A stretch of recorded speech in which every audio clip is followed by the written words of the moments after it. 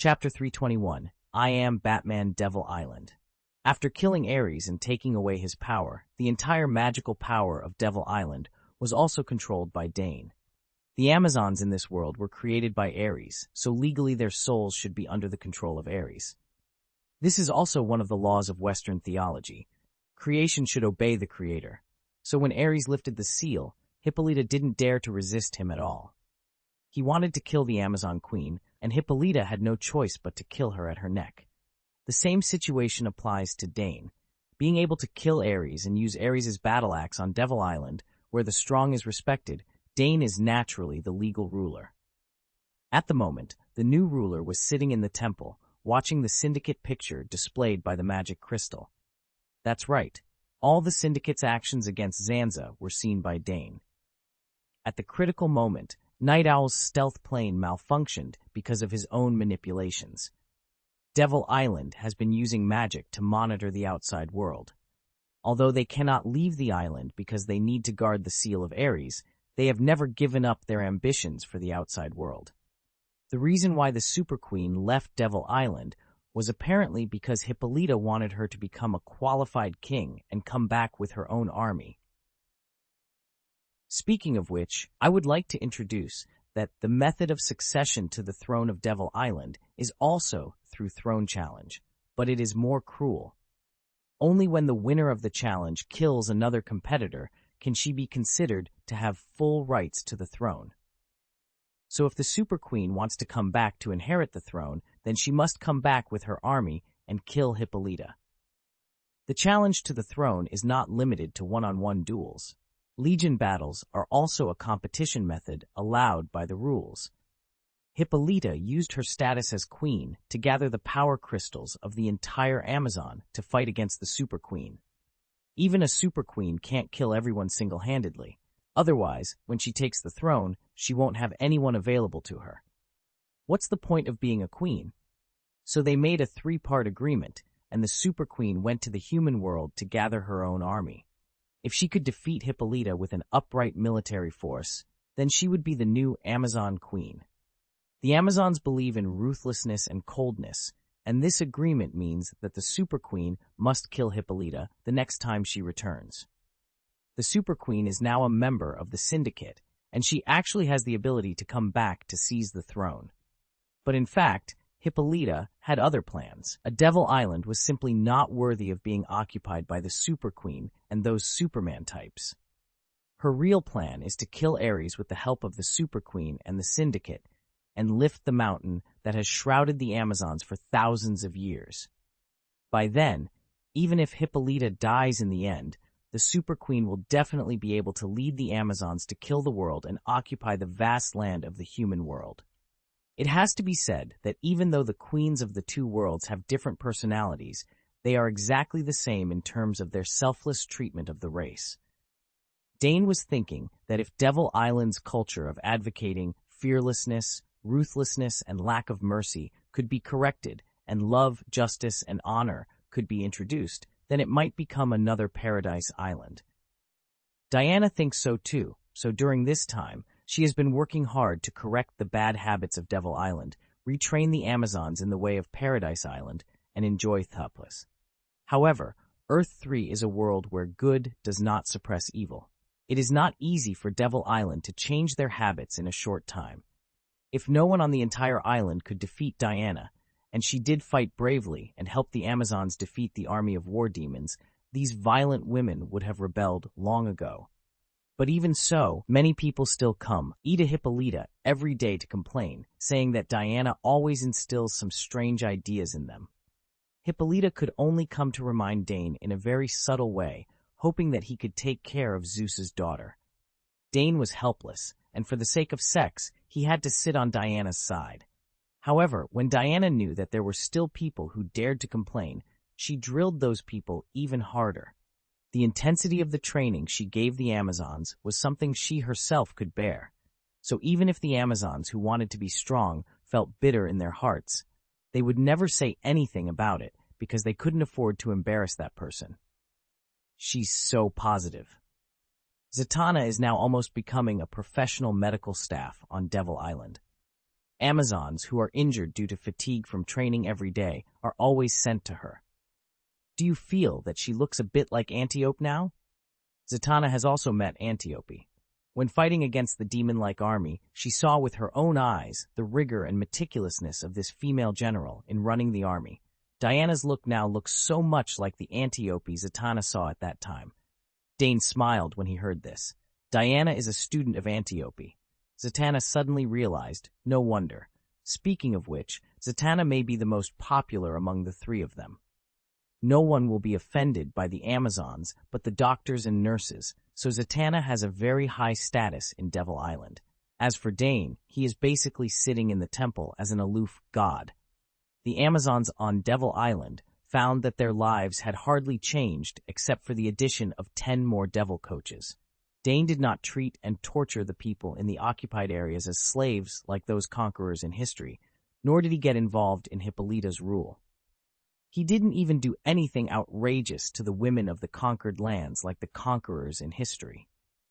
During the period when the Roman Empire conquered the European continent, it was also a period of great integration of local ethnic groups, which Hippolyta had already seen frequently. Even in modern times, humans only seem to have become more civilized, but they are still no different from beasts in this regard. Hippolyta is not opposed to the integration of bloodlines, but she hopes that the Amazons can at least give birth to strong offspring. Humans are obviously not a good choice. She hoped that Dane could be more debauched and leave some precious demigod blood to the Amazons, but unfortunately, he didn't seem to have this ambition. She had been getting along with Dane for a while, so she had some understanding of this man's temperament, so she asked bluntly, "My lord, why did you come to this world?" She tentatively said, "If you want to conquer the world, I think we at Amazon can help you.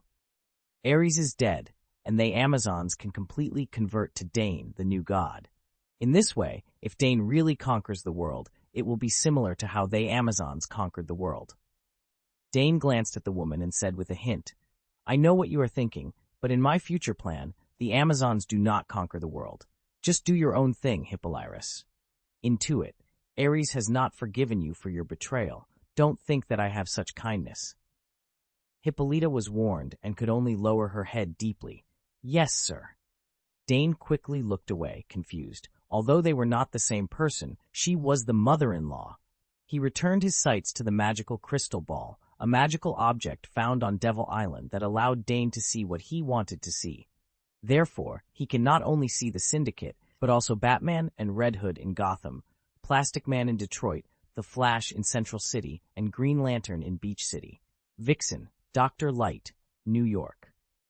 All members of Zhenglian are learning about this country and this world in their own way, and they are learning about the Syndicate organization through the mouths of people around them. Dane also noticed that Barry Allen has no idea by how low-key is. He has become a superhero again in Central City. He is worthy of being the conscience of the Justice League. Your kindness will never be erased in any world. He set his sights on Gotham again. The Red Hood had already clashed with the local Court of Owls and began to clean up the city's evil in his own way. The gangs in Gotham City felt that they were in danger. The Court of Owls is chasing the Red Hood, but no one can contact their leader, Dick Claw. He and Batman were staying in Wayne Manor, watching the evidence collected by outsiders about the murder of the Graysons by Night Owl. I don't know what the outsider's intention was, but Dane thought to himself that he might also have a small intention to take advantage of Night Owl. It's just that he doesn't understand how much weight Dick Grayson has in Night Owl's heart. Dane doesn't know how much weight he has in Night Owl's heart, but he knows that Dick has a very heavy weight in Batman's heart.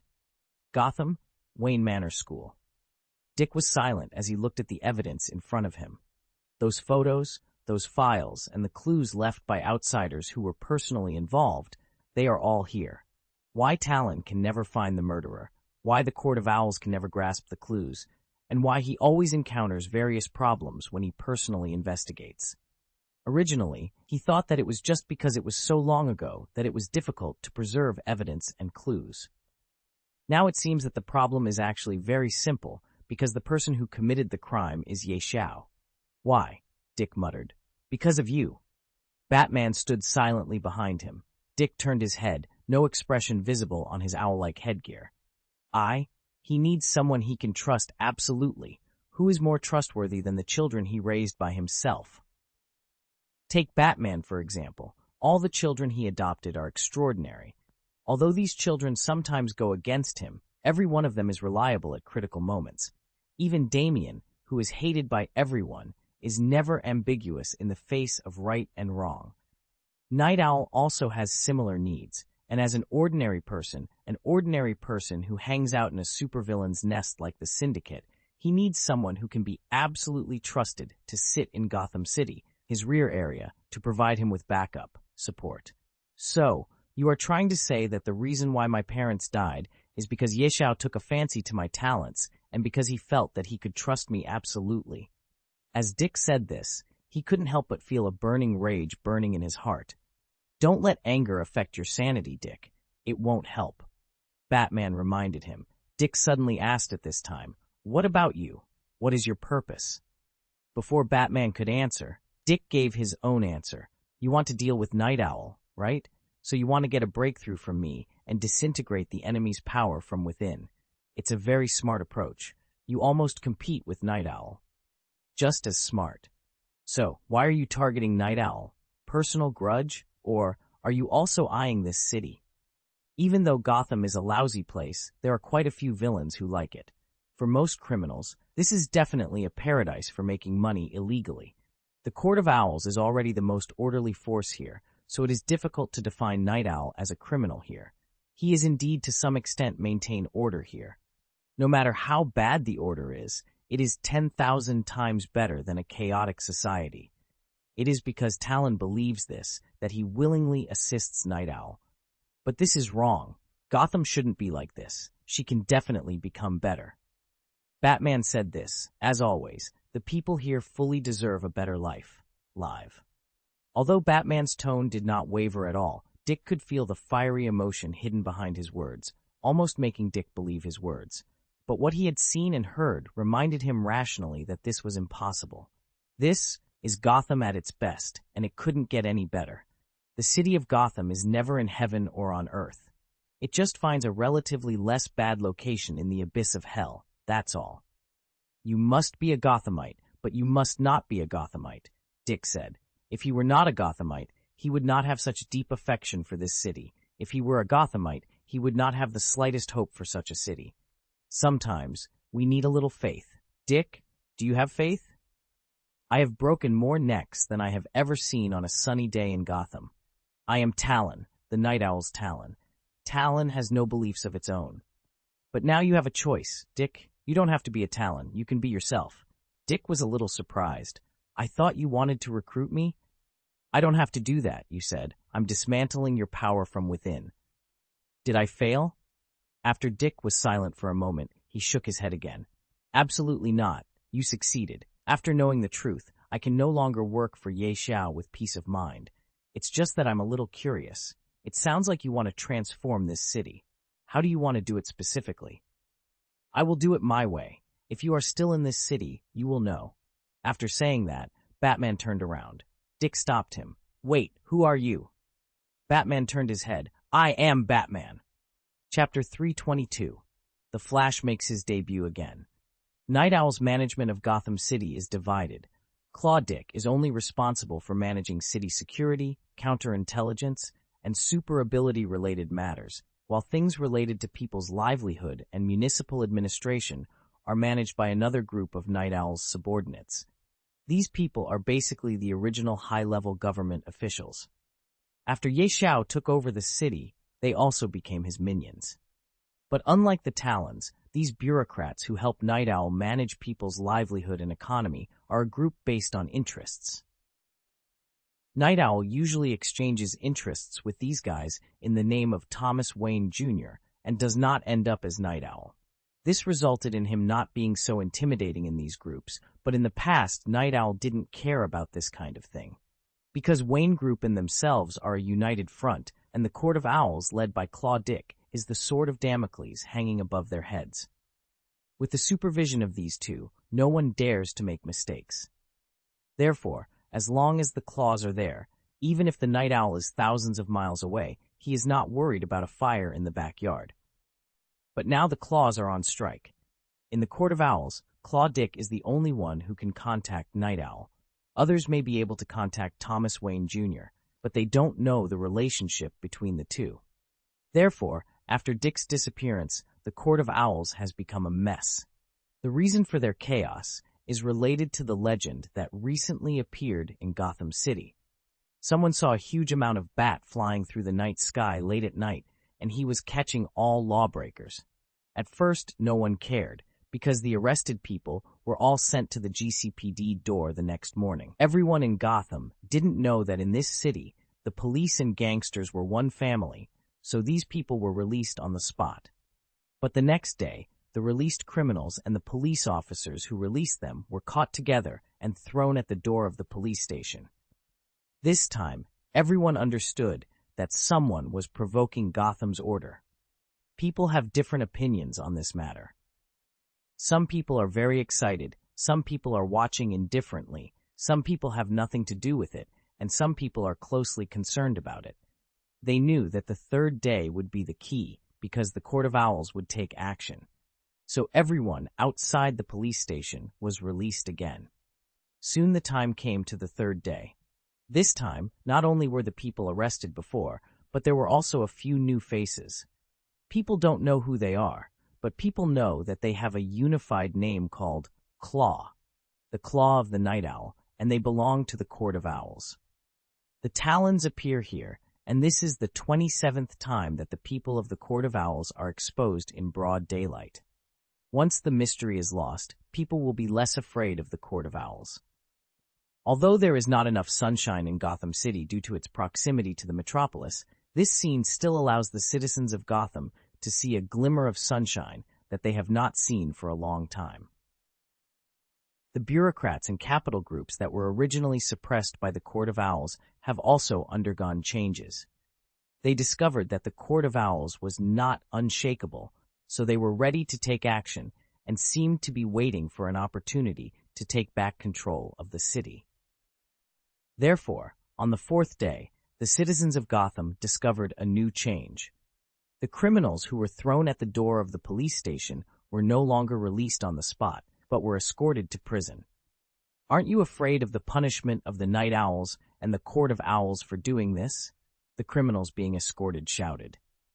The policemen who escorted him were a little frightened when they heard this and didn't know whether they should continue. But soon, a higher-ranking police officer came over and slapped the criminals on the head. "Stop blabbering. Will ye stand up for you trash?" When the policemen heard this, they instantly felt reassured, and they imitated the police officers and forced the criminals into the detention car. Some citizens saw this scene and gathered together to discuss in a low voice. They all felt that these police officers had taken the wrong medicine and dared to confront the gang. Not far from the GCPD, there was a cathedral. On the top of the church stood a figure that blended into the night. "You want to cure the city in this way?" Behind Batman, another deep voice sounded, and he knew without looking back that this voice came from Jason. He turned his face slightly, as if looking at the Red Hood with his peripheral vision. "I know what you did in Crime Alley, Jason, and you're still fighting violence with violence? It works very well, at least better than your method." Red Hood disagreed.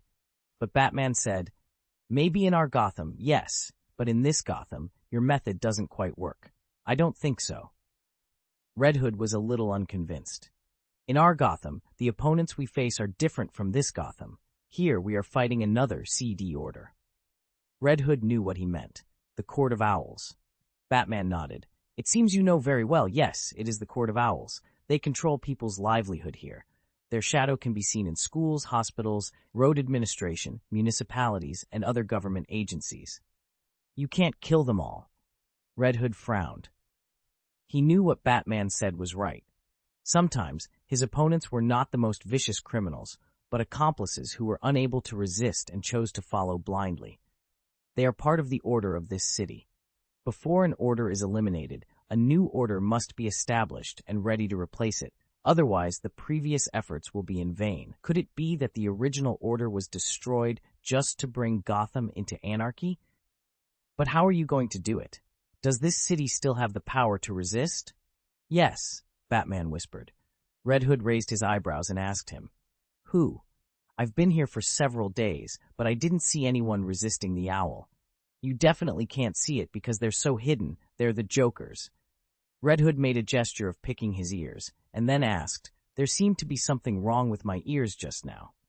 Can you tell me again? What is it? Jokers, I know you heard me. I wasn't kidding. Batman finally turned around and faced the Red Hood. Don't forget, there are many things here that are opposite to our world. So in this world, the Jokers are a resistance organization, and they are the vanguard against the dictatorship of the Court of Owls. But I saw no signs of their activity. Red Hood recalled, making sure he had not seen anyone from the Jokers. Their leader, Rigoletto, was killed by Night Owl not long ago, so they must be licking their wounds recently and are hiding. And you found their hiding place, right? Red Hood asked. Batman nodded. It's just that I doubt whether they still have the courage to continue to stand up against the Court of Owls. Red Hood sneered and said, As long as the owl has suffered enough losses, and as long as the Joker's desire for revenge is strong enough, they will have the courage. The people are always like this. Whoever wins, they help. After that, the Red Hood turned over and jumped off the church, disappearing in the blink of an eye. Only Batman is left, still looking down at Gotham. Central City. Barry didn't know why, but ever since he met the Iris West of this world that day, he had been distracted. When he was a student, he had indeed admired Iris West from another world for a long time, but he had not seen her for a long time after graduation. And speaking carefully, the character of Iris in this world is somewhat different from that of her in another world. Barry didn't know how to describe it. He felt that this Riz was not so strong and seemed to be more reasonable. He felt that she seemed to understand him, but he was worried that all this was just his illusion. Barry, what are you wiping?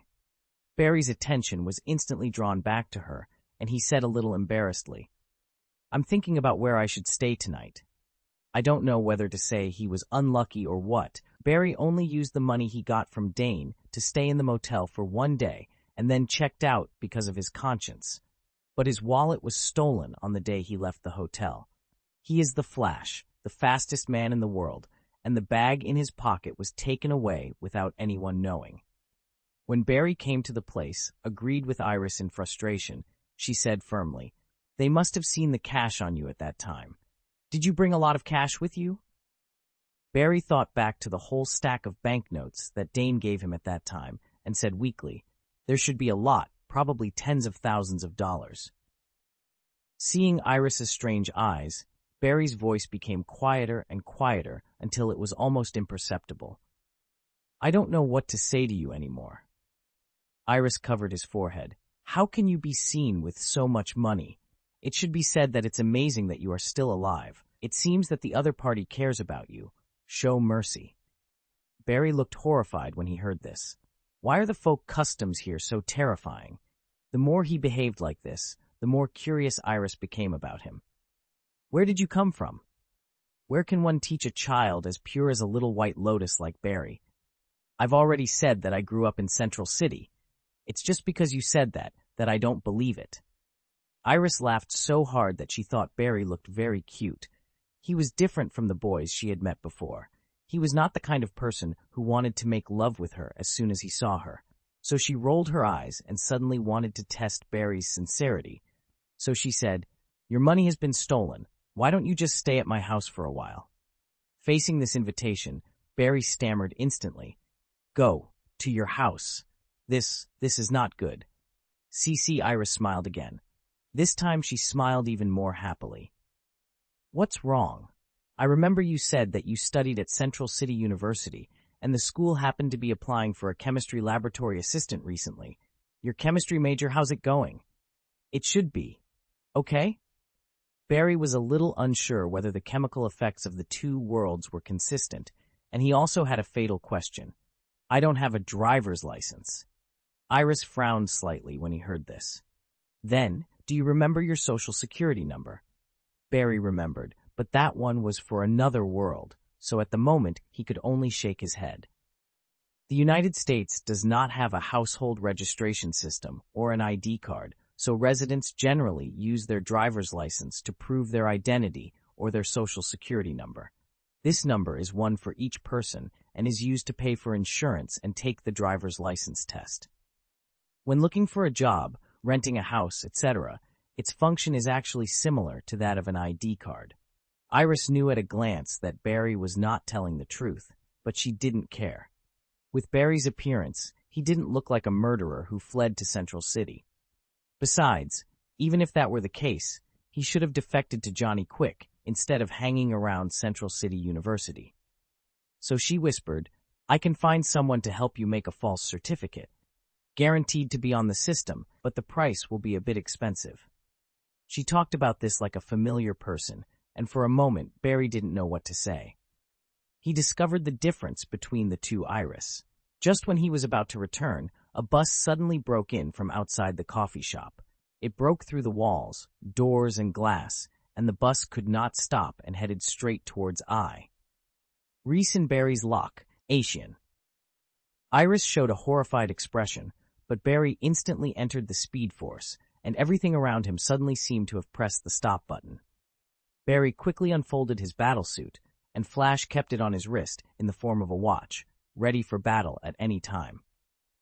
After coming into contact with Barry, Flash was also enveloped by the speed force, so the speed at which it unfolded was very fast, even from Barry's perspective, almost instantaneously. "The battlesuit is online. Hello, Barry. Looks like you're having a bad date."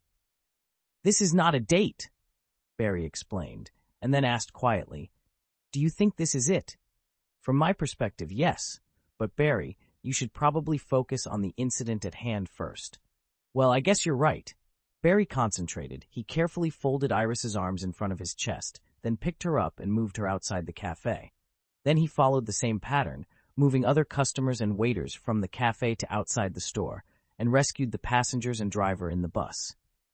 During his actions, many yellow lightning bolts shot out from him, but strangely, none of the arcs harmed the people he was trying to save, as if they all had eyes.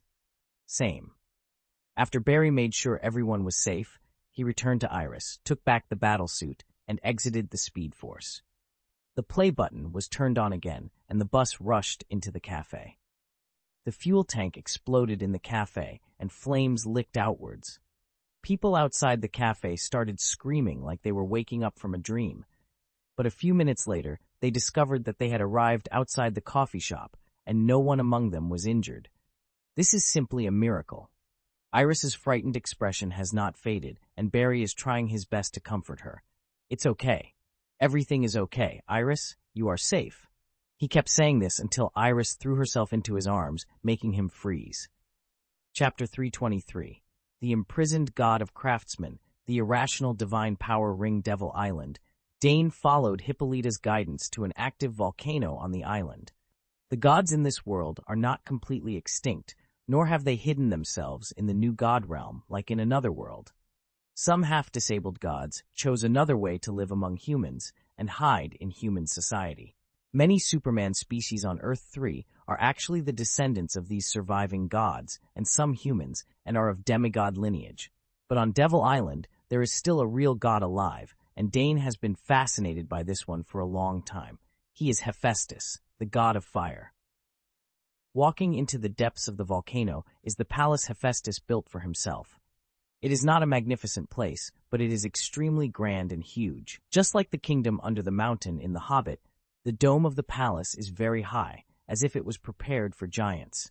When Dane met the legendary god of craftsmen, he knew that this place was indeed prepared for giants. Hephaestus is very big, similar to the dwarf in Marvel Next Door, and his legs look a little different in length and length. Legend has it that when Hephaestus was born, his biological mother Hera threw him off Mount Olympus because she thought he was ugly, causing him to become lame.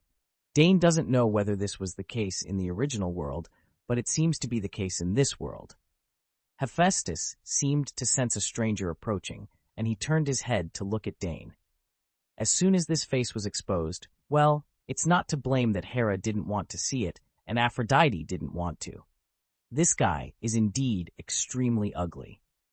Can you imagine what an enlarged version of Gollum looks like?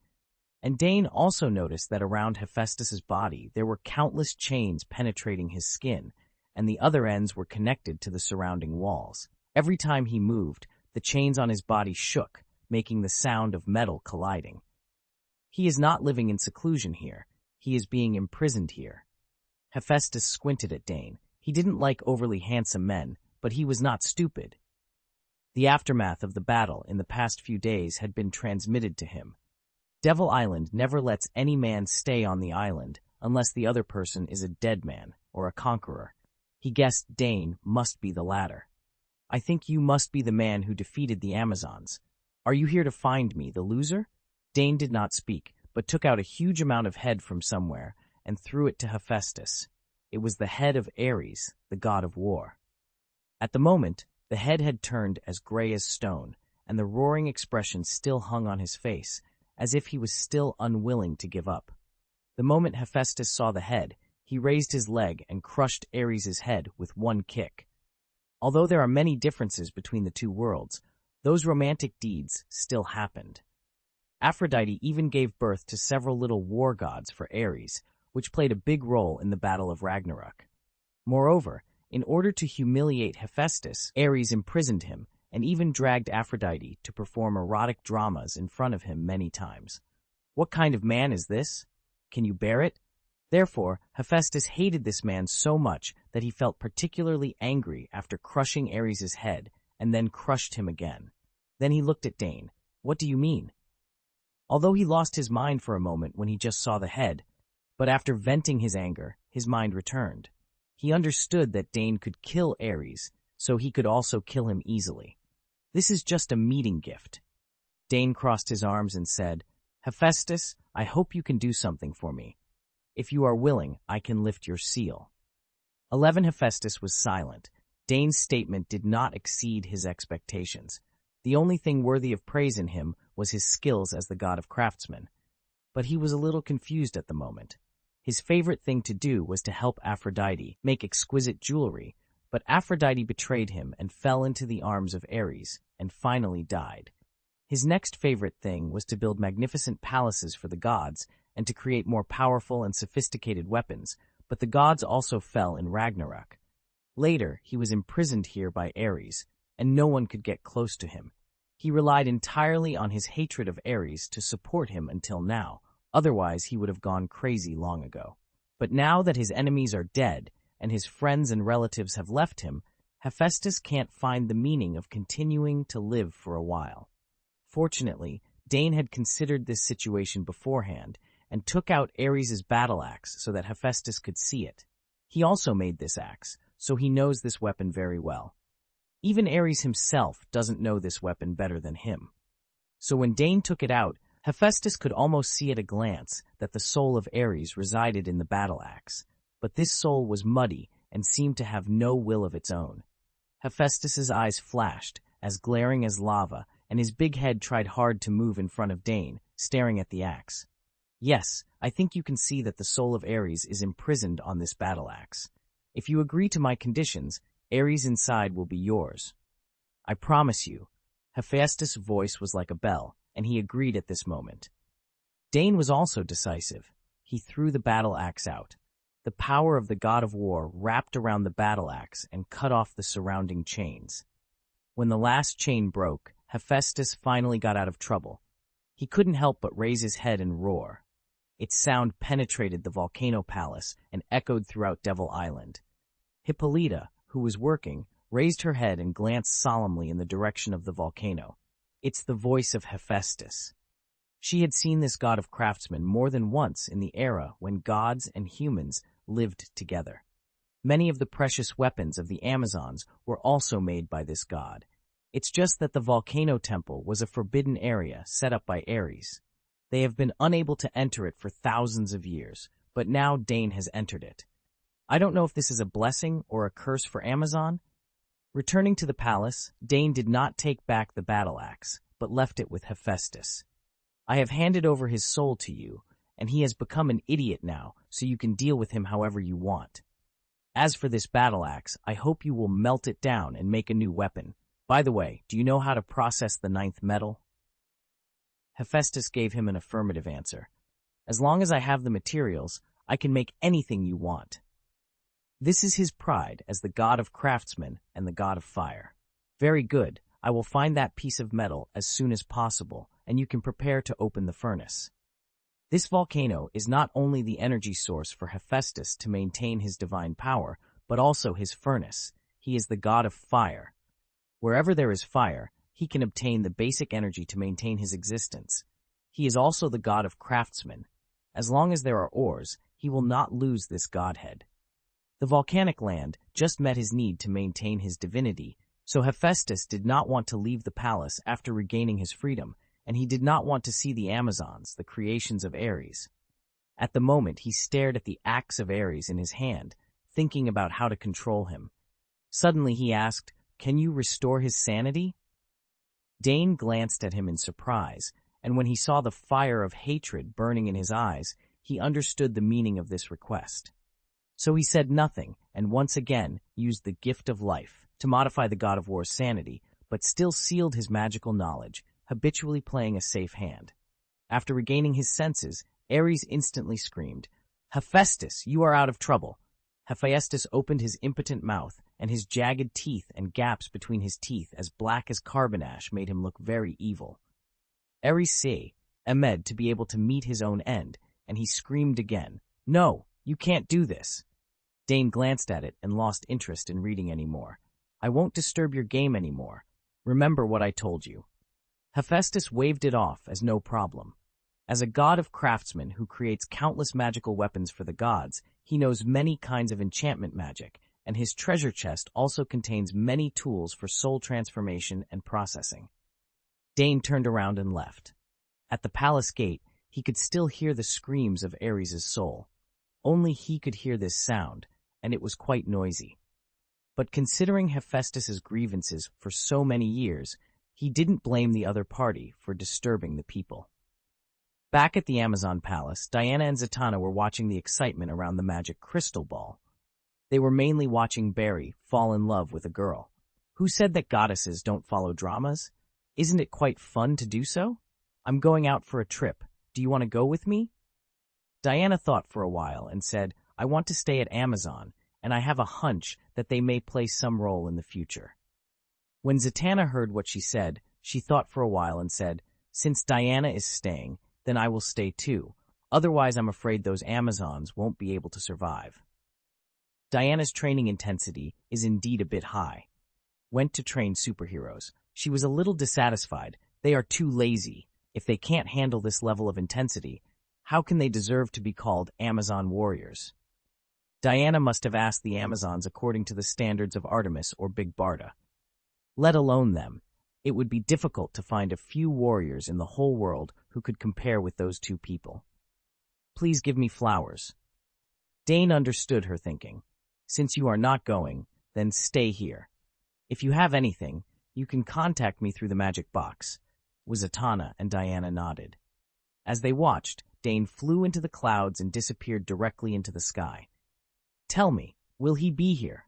Diana frowned slightly. No way. There is no woman here who is worthy of him.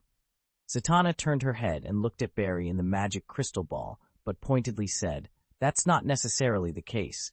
Dane couldn't hear the two of them murmuring. He was flying in a certain direction, which was exactly the direction Xantia fled. The crime syndicate was unable to find the hidden Zanza, but the magic of Devil Island kept an eye on him, allowing Dane to discover his hiding place. In Beach City, Hal felt that he had integrated into the city. Although he did not get along very well with Martin Jordan, Jessica seemed to have changed her mind about him. He doesn't know why.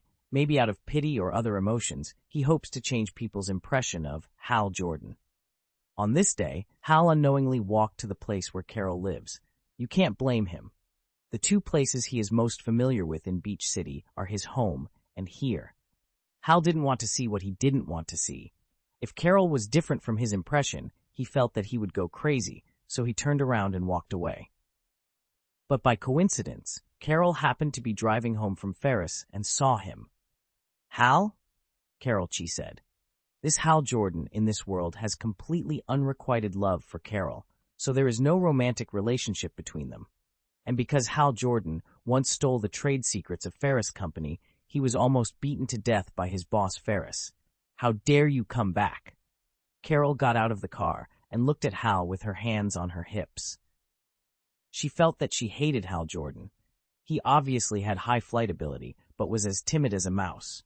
Hal didn't understand what she was talking about, but he knew that whatever Carol was saying, it was definitely not to him, but to another Hal.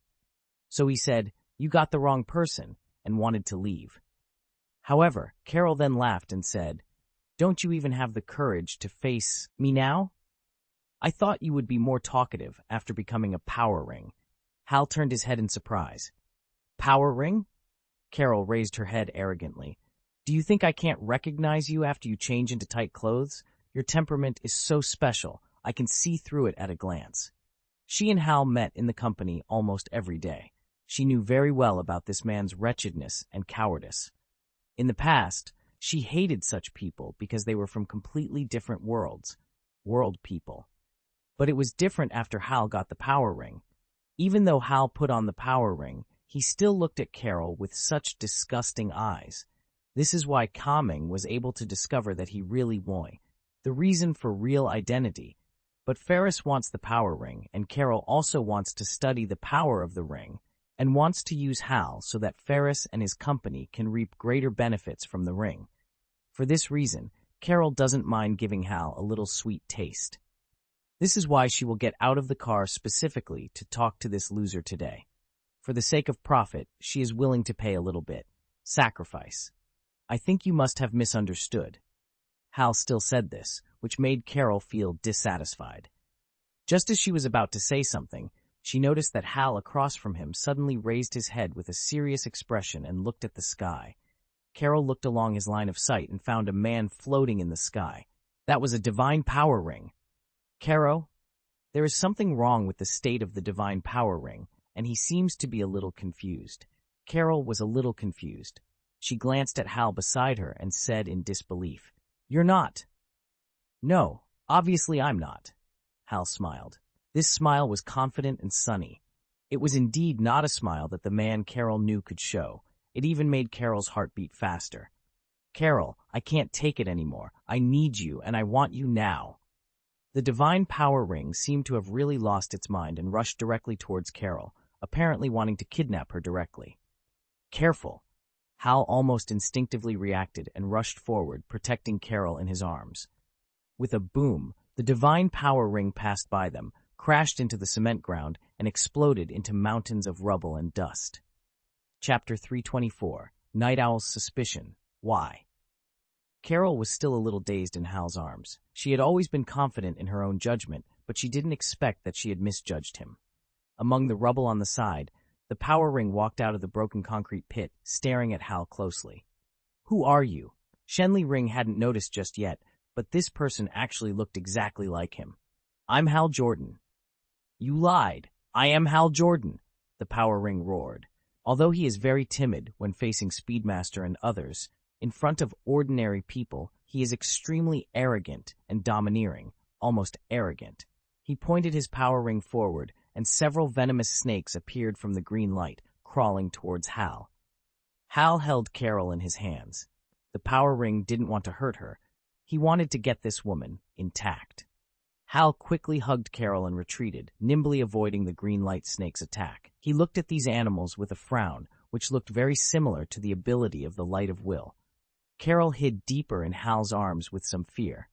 She raised her head and glanced at Hal. "You won't let me go, right?" "Never." Hal replied subconsciously, and then immediately realized that the woman in his arms was not his Carol. There was something strange in Carol's eyes. The interaction between the two of them was completely seen by the divine power ring, and he was almost going crazy with jealousy. The ring glowed with an even stronger green light in his hand, and a giant mammoth appeared standing on the ground. As soon as this prehistoric animal appeared, its huge amounts of weight crushed the road. The mammoth's trunk flicked and its roar shook the entire neighborhood. The surrounding vehicles controlled the 150 and kept hitting the mammoth.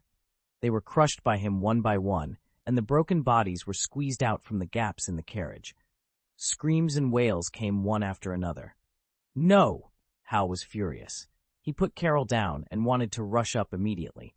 But Carol grabbed him. "While he is blocked by others now, let's get out of here quickly." Hal turned his head suddenly, with an expression of disbelief on his face. Carol seemed to be evading, not daring to face Hal's burning gaze, and could only whisper, "This is the only thing we can do." However, Hal firmly rejected her. "No, we always have a better choice." He broke away from Carol's hand. "Carol, I am not only Hal Jordan, but much more than that. I am Green Lantern, and my duty does not allow me to turn a blind eye to evil." After saying that, Hal turned and left, leaving only a retreating figure. Carol stood there blankly, looking at Hal's leaving figure in a daze. This man was definitely not the Hal Jordan she knew. Hal ran towards the power ring and took out the green light ring from his arms and put it on his hand. The green light ring felt Hal's strong will and emitted an extremely shining green light, illuminating almost half of the sky. Green Lantern is born from green light. The divine power ring was horrified, but the power ring in his hand felt a familiar power and began to go berserk. The power of the evil spirit quickly eroded the arm of the divine power ring, like a centipede crawling under his skin, causing him to let out an uncomfortable wail. Green light flashed in the mammoth's eyes, and he raised his 2 front feet high and stepped on the Green Lantern. Green Lantern formed a shield and withstood the mammoth's stampede. Then the shield shapeshifted and turned into a crane, and the mechanical arm clamped the mammoth's head and lifted it. Green Lantern manifested a rocket launcher in his hand, pulled the trigger, and the rocket flew out, blasting the mammoth into nothingness. The divine power ring was affected by the aftermath of the explosion and flew out on its back, but Green Lantern chased him in the direction in which he flew away. "No, don't!" When the divine ring saw Green Lantern chasing after him, he put his hands in front of his face and waved around, unable to even make any tactical moves to counterattack. Green Lantern was not polite either.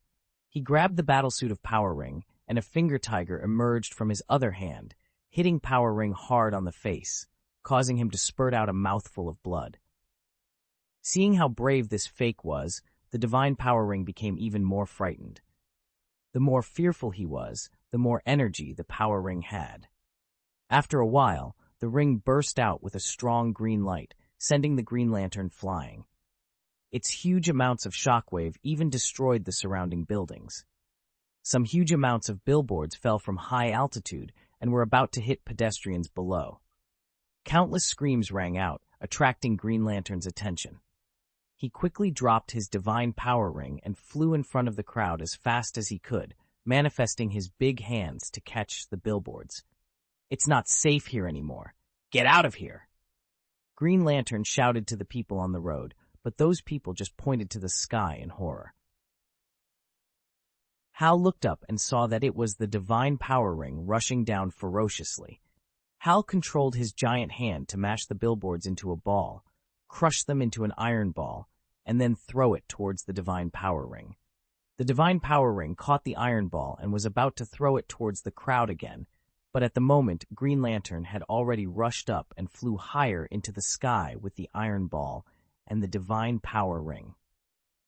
After they left, the pedestrians hiding around the building came out shakily. "What on earth is going on? Why are there 2 divine power rings?"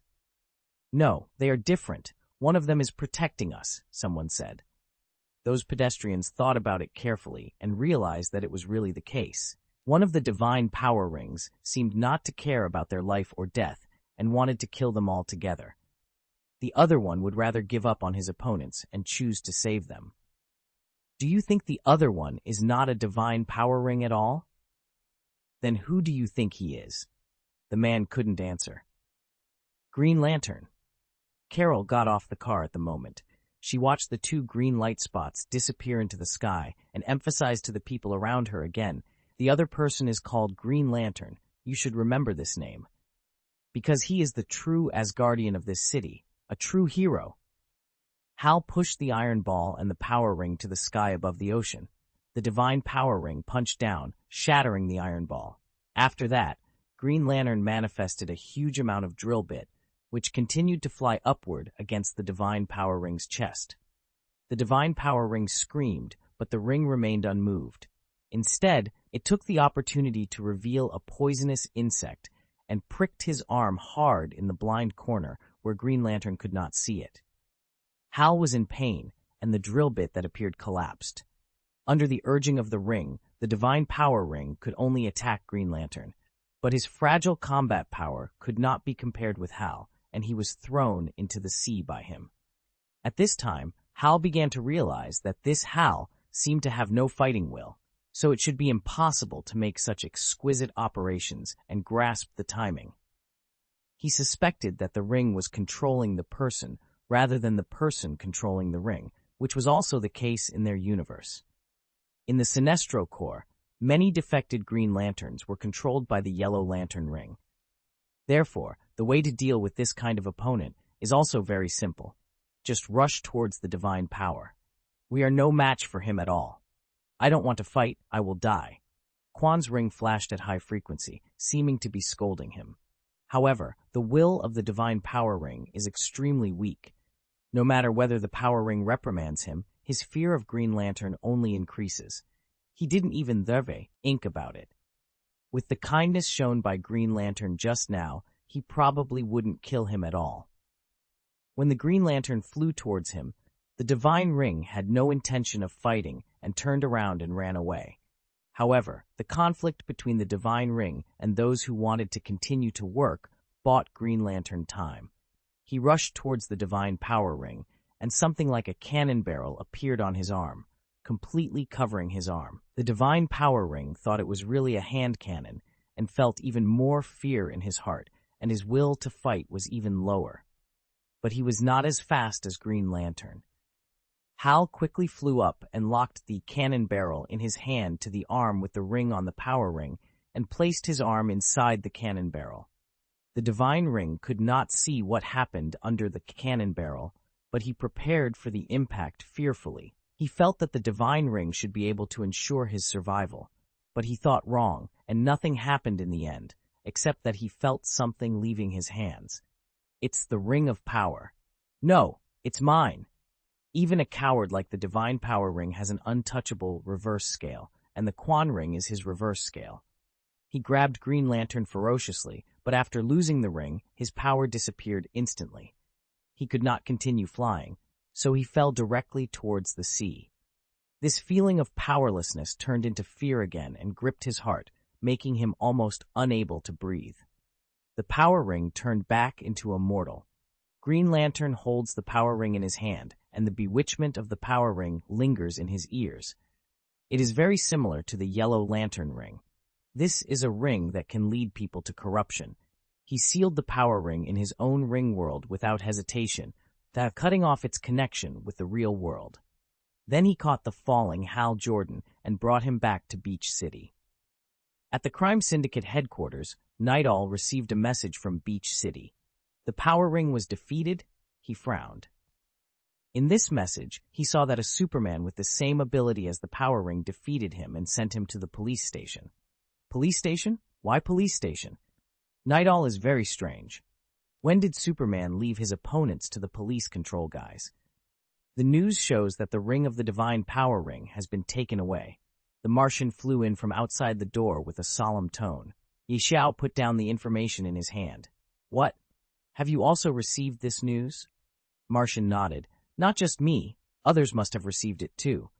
The guy who defeated the power ring was a bit strange. He seemed to be cooperating with the government. Oh, Ye Xiao became a little interested. He actually believes in the government. That's not entirely true, but he did hand the power ring to the police station in front of everyone. But in exchange, the government seemed to have concealed the true identity of the power ring. Ha, interesting. What's even more interesting is that our people found a person with the same ability as Johnny Quick in Central City. He is very fast, maybe even faster than Johnny Quick. Hearing this, Ye Xiao emphasized, same ability? Martian nodded, same ability. After a moment of silence, Ye Rong suddenly asked him, where are you? Martian shook his head, no one like this has appeared yet. Ye Xiao thought about the sudden malfunction on the plane a few days ago and became a little suspicious. It seemed that there was an invisible black hand controlling everything behind the scenes. I have to go back to Gotham. Ye Xiao stood up and walked out the door. Martian's voice sounded at the moment. Do you know something? Ye Xiao paused in his steps and turned his head slightly. What do you think? Then he got on his invisible plane and left here. On the road, Night Owl, still thinking about the connection between these events. What happened? Paned in Beach City and Central City is by no means isolated. The two Superman classes have the same abilities as members of the Syndicate in this world. If you don't consider clones and the like, then there is another possible explanation. They come from a parallel world. Alfred accidentally entered a parallel world and discovered the news about the counterpart of the Syndicate in this world on the other side.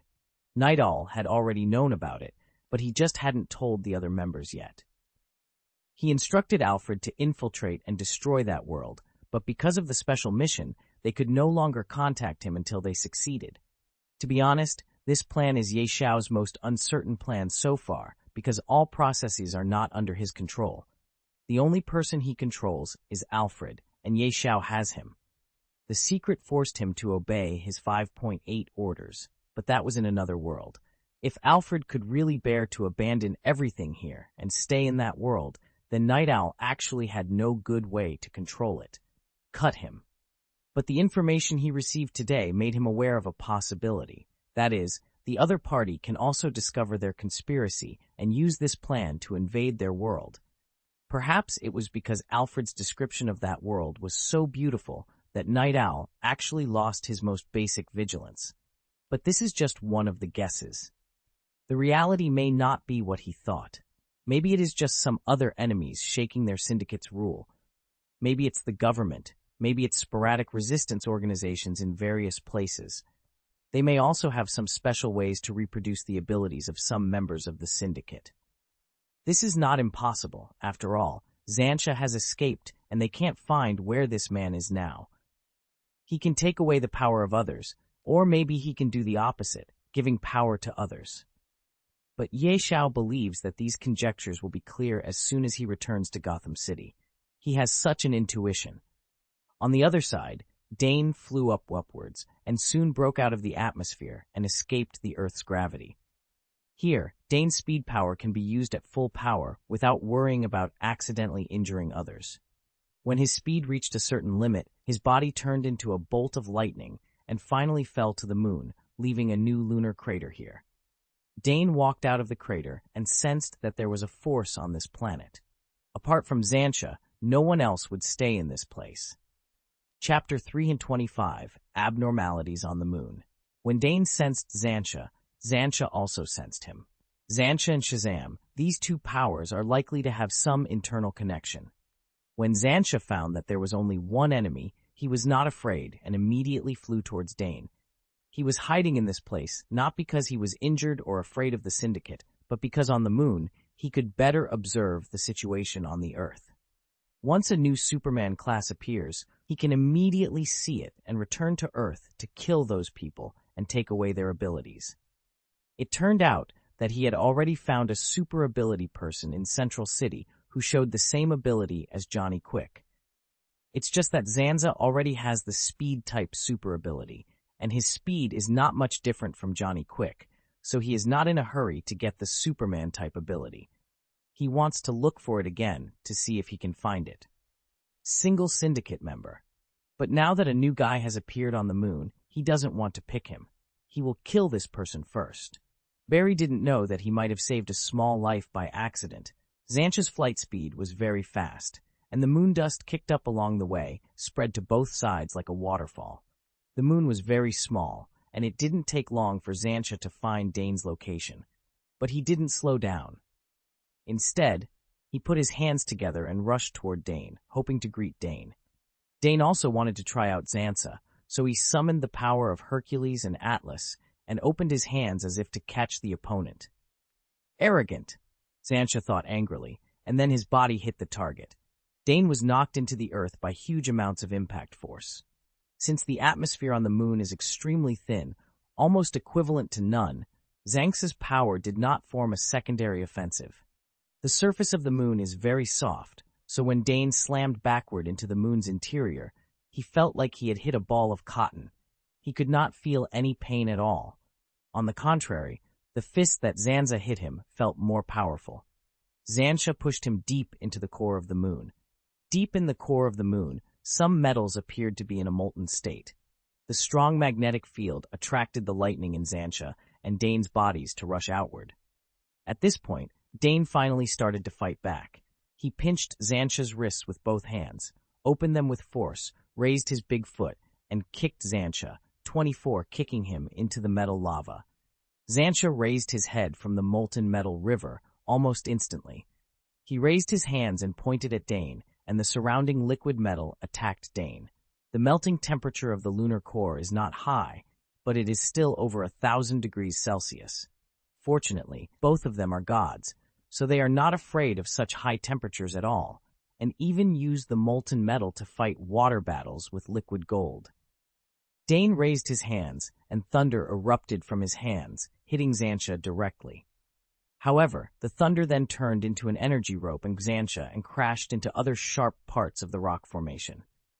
When Xanxa was about to get up, Dane quickly flew forward and stepped on his chest with both feet, almost making Xanxa unable to breathe. Then, Dane opened his bow, left and right, and punched Xanxa hard on the face with two fists flashing with thunder and lightning. Each punch shook the moon's surface with constant waves. If someone was observing the moon at this moment, he would definitely find something abnormal about the moon at the moment. But Xanxa didn't just take the beating. He held onto the boxing frame and withstood every attack from Dane, gradually accumulating the force he exerted.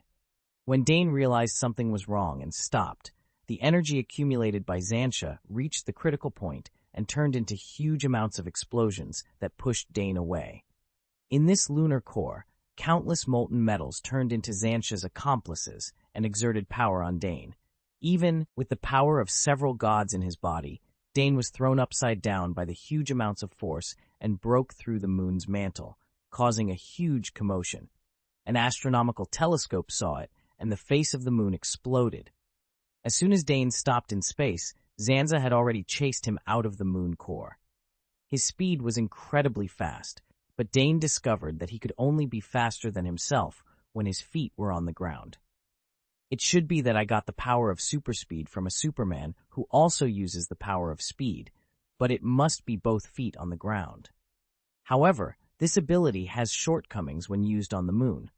The moon's gravity is too low, and it will easily rush into the universe with a little force, so this speed-related force cannot be exerted at all.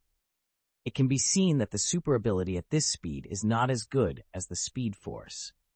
Xantha also discovered this shortcoming, so he wanted to move the battlefield to the Earth. But can Dane do what he wants? That must be impossible.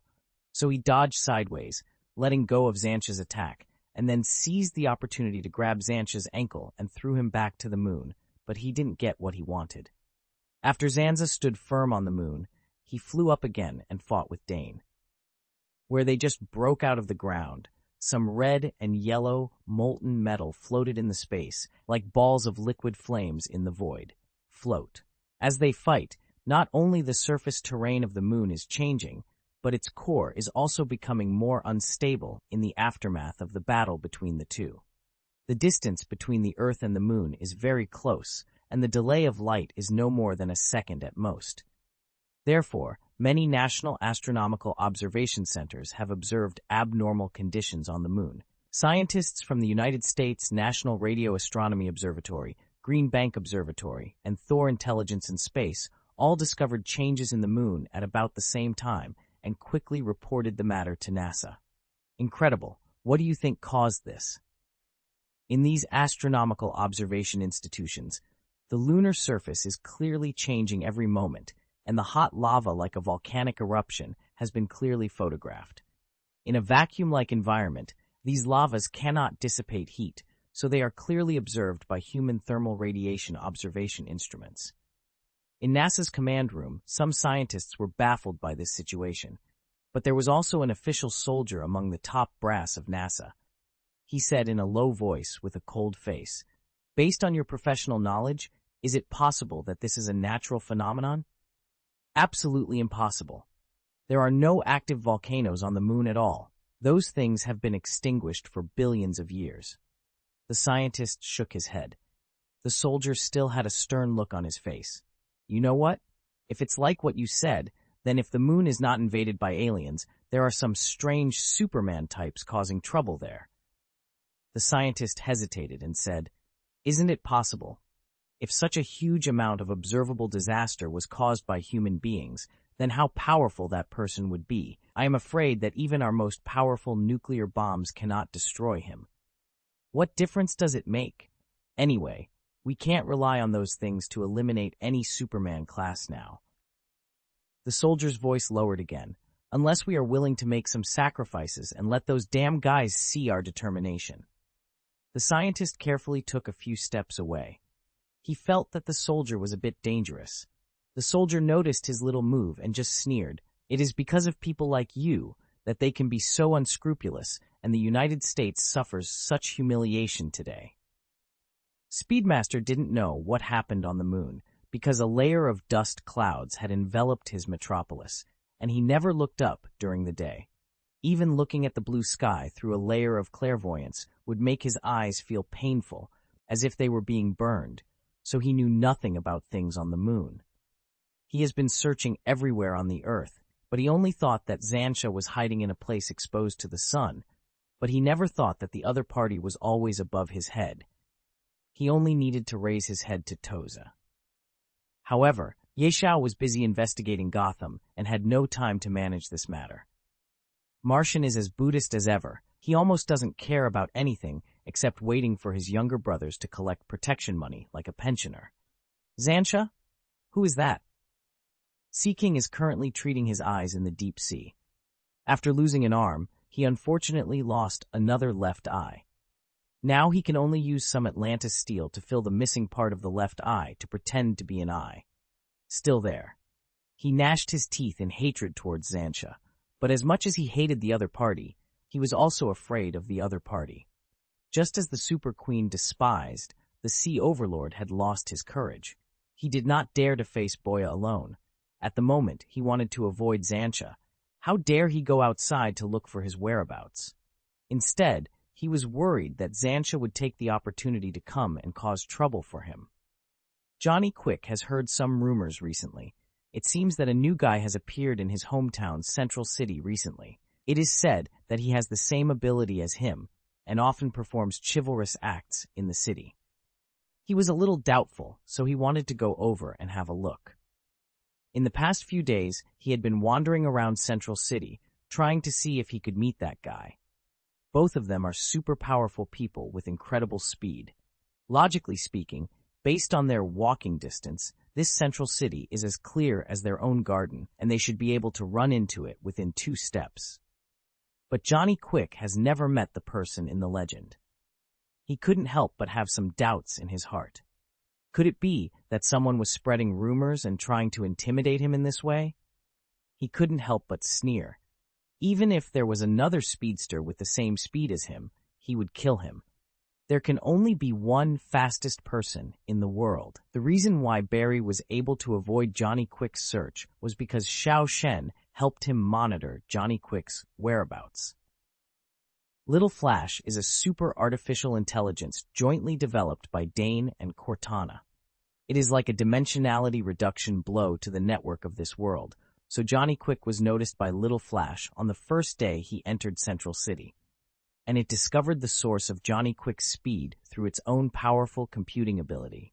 His speed also seems to come from the Speed Force, but he is only a user of the Speed Force and has no deep connection with the Speed Force. Not only that, Xiao Shen also discovered that Johnny Quick's speed had gone astray. He seemed to think that his speed was given by a certain 4-dimensional space. For this reason, he also used a wrong formula to describe this speed phenomenon. As a result, his speed is actually limited. So, do you mean to say that he is not as fast as me? Barry felt confused after hearing Xiaofeng's analysis, so he said this. Xiao Shan replied, As far as the results are concerned, yes, I just want to look more professional. Barry said distressedly, "You clearly know that I am not a professional in this field. With all due respect, you should know that only if you know more can you be faster. You don't think that you really just need to run, right?" Barry had a headache. He had no choice but to continue reading with his head down. According to Xiao Shen's request, since he had entered university, he should take advantage of this and learn about space. Iris was right next to him, looking at him and smiling from time to time. The Super Queen still stays in the lair of the crime syndicate. She has no special way of entertainment and only likes to find stronger opponents to PK. It's a pity that there are very few people in the syndicate who can match her, and most of them fall down after being unable to block her 3 punches and 2 kicks. So she could only stay here and see if the base's satellite would make any new discoveries. The criminal syndicate has several artificial satellites of its own, which is where superpower takes advantage of time. The ball was placed when it was shady, and it was used to monitor abnormal superpower signals around the world. Recently, due to the rapid expansion of the syndicate, the time for the base to sound the signal has become less and less. The existing Superman species in the world have either been killed or absorbed by the syndicate, and there are very few wild Superman species left. The Super Queen has not heard the alarm sound 027 for several months. She used to feel annoyed when there was a mission, but now she feels that if there is anything that can make her pass the time, the next time is also good. I don't know if he heard her wish, but the base's alarm sounded at this time. Super Queen is the only member in the base who is still staying in the base, so she naturally received this information. Let me see, the signal is coming from the moon. The Super Queen raised her eyebrows slightly. She thought of Xantia, who had been unable to be found recently, and suddenly thought that he might be hiding on the moon. This is most likely a blind spot for their search, because Xantia can hide on the back side of the moon, so unless Speedmaster stares at the moon with his clairvoyant eyes, he can't be found at all. This fool is actually smart sometimes, the Super Queen laughed, and then she opened the intelligence intercepted from NASA, and then saw Xantia and Dane fighting. Shard traces left behind. An experienced Super Queen can tell that this is the damage caused by someone fighting on the moon. There is someone who can fight to such an extent with Xantia. Who is it? The Super Queen's eyes gleamed brightly, and she became extremely curious. It is well known that the Super Queen is the most bellicose and will join in the fun wherever there is a fight. So she couldn't wait to put on her uniform and then walk towards the hangar in the base. Although the Super Queen can fly and survive in the air, her flight speed is not very fast. At least it is very slow in the universe. If we were to fly up in the flesh, it would probably take several days to reach the moon, and by then, the battle would be over. So she was going to fly up in Night Owl's spaceship. She heard that this plane was in space and only needed to accelerate in an hour to reach the moon. The Super Queen only hoped that by that time, it's not all done yet on the moon. A few minutes later, the hangar door in the base opened, and a shuttle fighter jet rushed into the sky at an incredibly fast speed. Night Owl did not brag. An hour later, the fighter plane did arrive at the moon, and under the guidance of the fighter plane, the Super Queen found the location of the lunar disaster discovered by NASA, Square. Then where are you next? The Super Queen flew out of the fighter plane and looked around for both sides of the battle. Soon, she felt the moon was shaking, and the feeling was extremely strong. The Super Queen's expression changed, and she hurriedly avoided it. Suddenly, a shadow burst out of the moon and tore apart the surrounding Earth. The Super Queen had no choice but to fly up into the air and leave the moon's surface. The gap caused by the earthquake gradually widened, revealing the abyss inside. The cracks gradually expanded, and after a while, huge amounts of spider-shaped canyons were formed. "Hello, ma'am. Who are you?" The Super Queen heard the voice in her head and quickly looked up. A tall figure was floating in the air, holding the half-dead Xantia in her hand. This figure is none other than Dane. Chapter 326, Super Queen. With this face and this highly recognizable outfit, Dane recognized it instantly. Isn't this the Super Queen? How did she get here? The battle between Dane and Xantia lasted for more than an hour, and the fight was quite hard. In the middle of the battle, he discovered that although controlling Xantia on the moon could limit his movement speed, at the same time, because of the environment of the planet, he could not use sound to deceive Xantia's power. The power of Shazam is the same as the original power of Shazam. It requires the owner of the voice to speak the spell loudly in order for it to take effect. Therefore, on the moon with a thin atmosphere, it protected Xantia from losing his power. Because of this, Dane fought a head-to-head battle with him, and in the end, he was superior and defeated Xantia. But even so, Xantia only fainted temporarily and did not die. He didn't kill this guy. He still didn't know if Xantia died now, whether Xantia's power would leave directly or be absorbed by Dane. The Super Queen looked at Xantia, who had become a dead dog in Dane's hands, feeling solemn in her heart. With all the members of their syndicate working together, they were able to suppress him, but now they were single-handedly defeated. Dane turned his gaze away and focused on the Super Queen's fighter plane parked in the sky. This must have come from Night Owl's technology. He carried Xantia and flew towards the fighter plane like a bolt of lightning. The Super Queen's expression changed. She didn't want to fly in the universe for several days before returning to Earth, so she threw her submission rope and placed it precisely on one of Dane's arms. In an instant, a sharp pain spread throughout Dane's body, as if it wanted to use pain to make him surrender. He frowned slightly and looked back. The Super Queen was trying to pull him over with both hands. Dane held Xantia with one hand and wrapped the thorn-covered rope around his arm several times with the other hand. At the same time, the power of thunder was activated. The divine power in his body was conducted along the yielding rope and hit the Super Queen directly, causing her to freeze instantly. Then Dane exerted force on his hand and pulled the Super Queen over. The Super Queen wanted to open her mouth to speak, but she forgot that she couldn't speak in this place. Dane had no intention of talking to her now. He wanted to quickly figure out how the power of Xantia worked. So he took advantage of the fact that the Super Queen was frozen and unable to move and tied the submission rope around her at super speed. Now, the person who suffered torture became the Super Queen. But this woman was also tough. Even though she was in extreme pain, she remained silent. Her beautiful eyes stared at Dane with murderous intent, as if she wanted to eat him alive. But Dane didn't think there was anything scary about this face at all. He cast the magic of confinement on the Super Queen, making it impossible for her to break free of the rope of submission with brute force. In the golden age of DC Comics, the mantra was once Wonder Woman's weakness. Although it was her weapon, it was often used by enemies to tie herself up, and it even became a joke. As the Super Queen, who corresponds to Wonder Woman, she seems to have picked up on this joke. Dane smiled and looked at the Super Queen, who was speechless and could only grin. He couldn't help laughing. He stretched out his hand and pinched the Super Queen's face, which made her confused.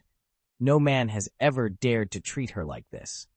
So she struggled even more fiercely, but under the influence of magic and the rope of submission, her efforts were all in vain. Dane stuffed her and the unconscious Xantia into the fighter plane. The space inside was large enough for 3 people. He drove the fighter plane back towards the Earth. The return time was shorter than the time it took the Super Queen to go to the moon. The gravity of the Earth helped the fighter plane save time. After entering the atmosphere, Dane deliberately lowered his speed to minimize the fire caused by air friction and avoid being noticed by more people. He found an uninhabited sea area and parked the fighter plane on the sea. Opening the cabin door, Dane dragged Xantia out of the fighter plane. The Super Queen still stayed in the cabin, but she could see Dane's movements. I saw Dane holding up the still unconscious Xantia, using magic in his hand, and lit up a white light at Xantia's throat. Dane pinched the white light with his hand, as if holding a tangible object, and then he threw the object into his mouth like a jelly bean. When he spoke again, the Super Queen was surprised to find that it was Alexander Luthor's voice, and she had a terrible thought in her heart. Dane quickly verified her idea. He raised Xantia high above his head and shouted, "Mazadal!" There was a loud rumbling sound, and a black lightning fell from the sky, fell on Xantia, and knocked him back to a mortal. Alexander Luthor also woke up. He found that his divine power had disappeared, and he was terrified. But when he wanted to shout the spell loudly, he found that he could not say a single syllable anyway, and he lost his voice. The Super Queen looked at this scene in shock. It seemed that Night Owl's guess was right. The word Xantia was Luthor's fatal weakness, but he was not the only one who discovered this weakness. The man in front of him not only found Xansa's weakness, but also took away his voice. Now Luthor can no longer transform, but Dane threw Luthor aside as if there was still something unfinished. The Super Queen felt strange at first, but then her eyes widened as if she had thought of something. I saw Dane continue to look up to the sky and shout, "Xantia!" The black thunder appeared again, and Luthor immediately reacted and wanted to move forward to accept the thunder and lightning. But unfortunately, he is only a mortal now. When he heard the sound of thunder, it was already too late. The black thunder hit Dane directly. Just like Dane received the power of Shazam for the first time, the power of Shazam gave Dane an energy initiation, and the surging divine power was absorbed by every cell of Dane. The battle suit on his body has also changed under the influence of Xantia's power. The color of the battle suit has turned black, and there are more metal armors on it, such as shoulders, chest, forearms, waist, calves, etc., all covered with unknown black metal. Dane was a little doubtful. These were pure end metals. When he fought Xantia just now, the metal in these parts was too hard to move, and the magic power on them had little effect. If he hadn't spent more than an hour relentlessly hammering this guy's face with physical means, Dane doubted that he might have been able to break through this metal protective gear for the rest of his life. He remembered that Xansa had killed Hawkman's peers in this world, so he probably snatched Hawkman's end metal and spliced them into his own body. But if this is the case, it also means that Xantia does not know how to smelt end metal correctly. Otherwise, it should be golden. With the current situation, it is obvious that these building guards have not really brought out the characteristics of end metal.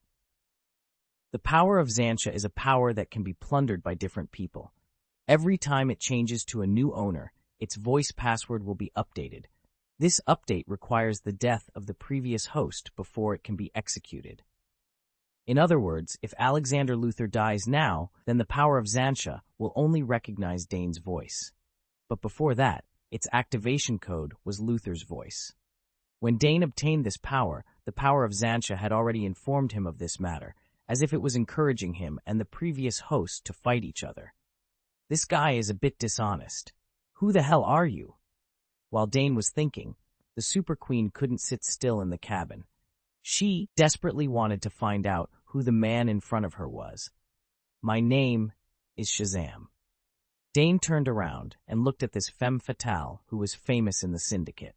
He stretched out his fingers and untied the surrender rope from the Super Queen. He originally thought that the Super Queen would attack him first, but the woman's reaction was beyond his expectation.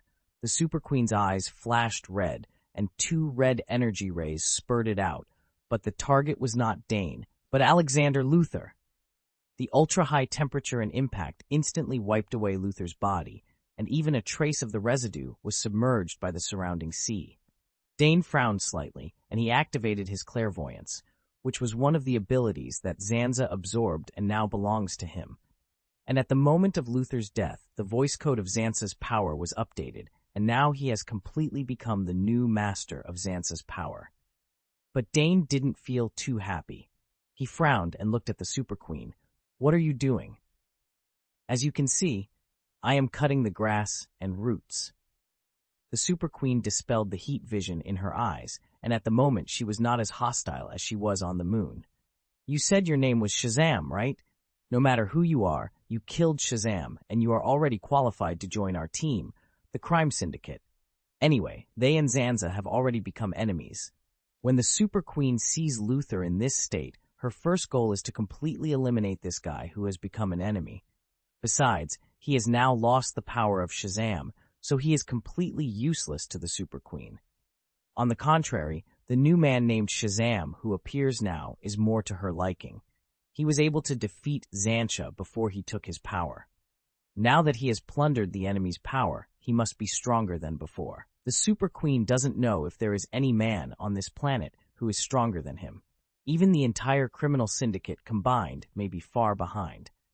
However, facing the Super Queen's invitation, Dane shook his head and withdrew his clairvoyant's eyes.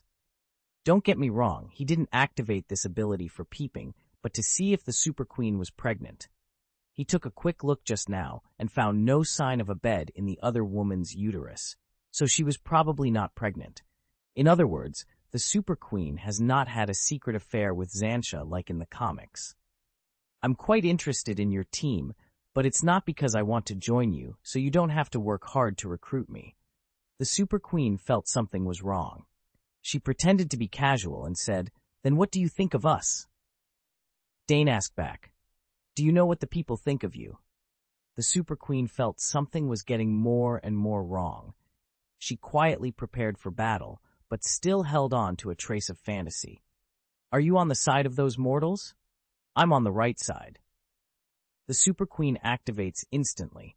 Her fighting skills were originally trained on the Earth, so fighting here, her strength is completely different from that on the Moon. However, this doesn't mean much to Dane. He could play with the Super Queen before, let alone now that he has the power of Xantia.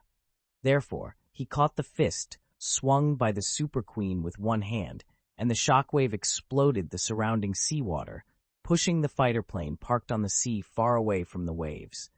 However, the Super Queen felt that the man opposite her was like an insurmountable wall. No matter how many times she swung her fists, they were all caught by those fleshy palms. If it weren't for the changes in the surrounding environment, she almost thought she had lost all her strength. The Super Queen's eyes lit up red, and her heat vision spurted out a beam of high heat energy, but Dane caught her heat vision with his palm before the beam hit him, then pushed back and grabbed her face.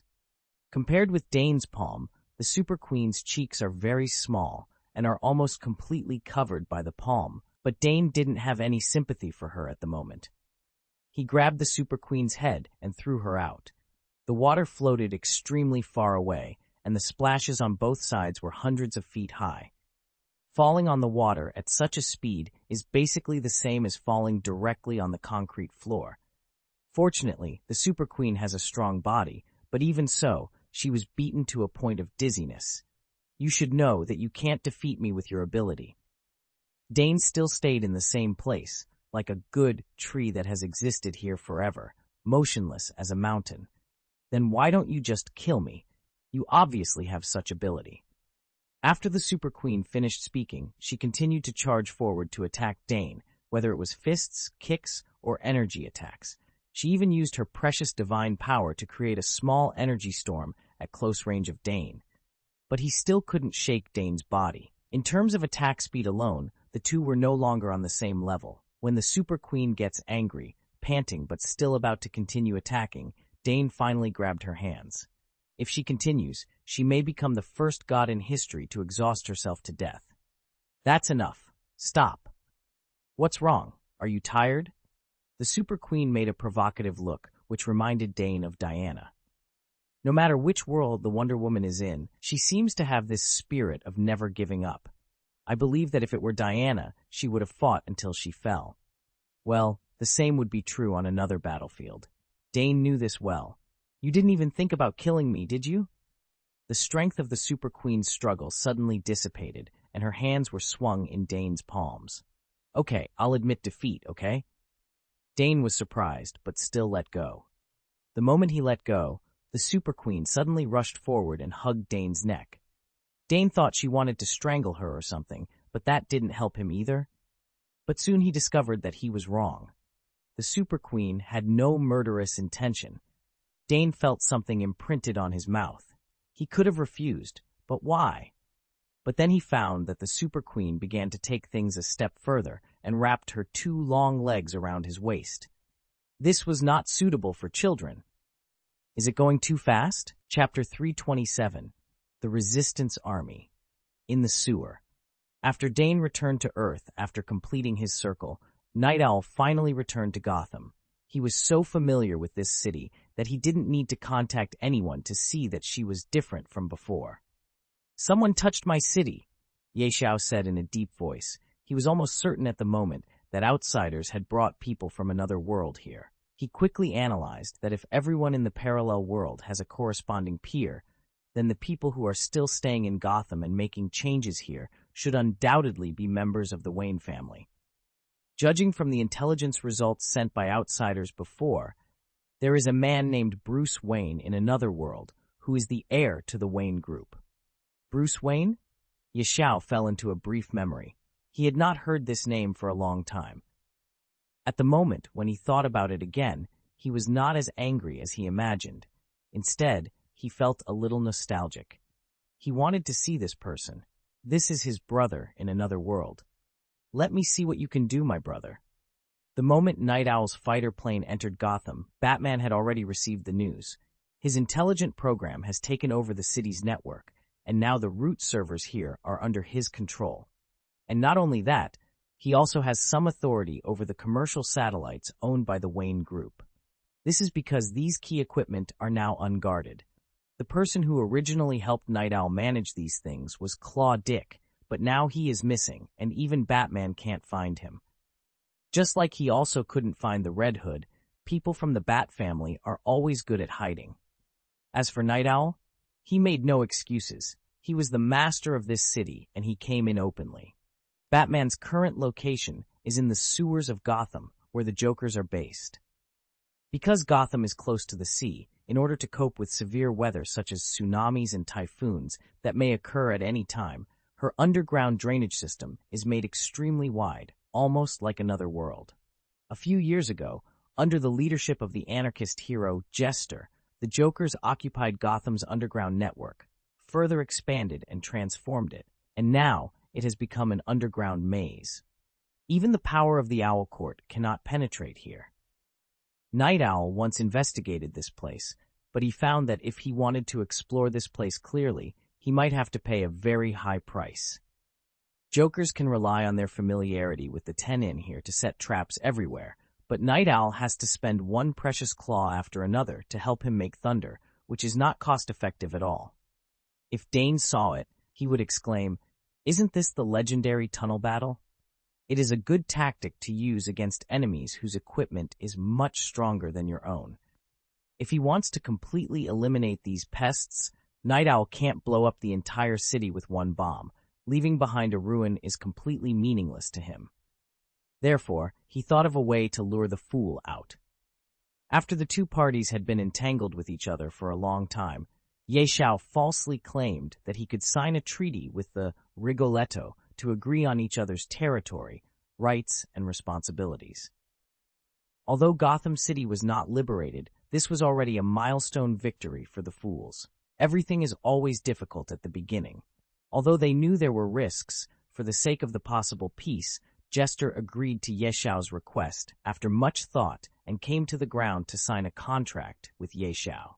But what they didn't expect, or what they expected but couldn't believe, was that the Night Owl killed the fool the moment he walked out of the underground maze, directly breaking their previous agreement.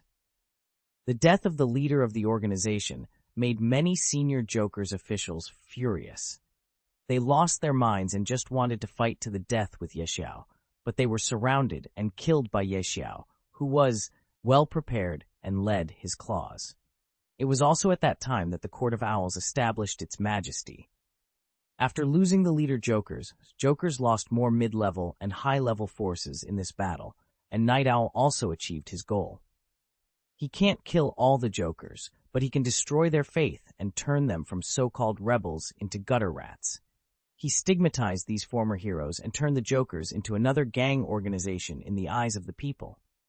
This made it extremely difficult for them to recruit new members in the future, leaving only the last group of veterans hiding in the sewers, on one's last legs. Ever since Jester was tricked out of the underground maze by Night Owl and killed, the Joker's power has been shrinking here for a long time until Batman's arrival. Batman is a very patient person.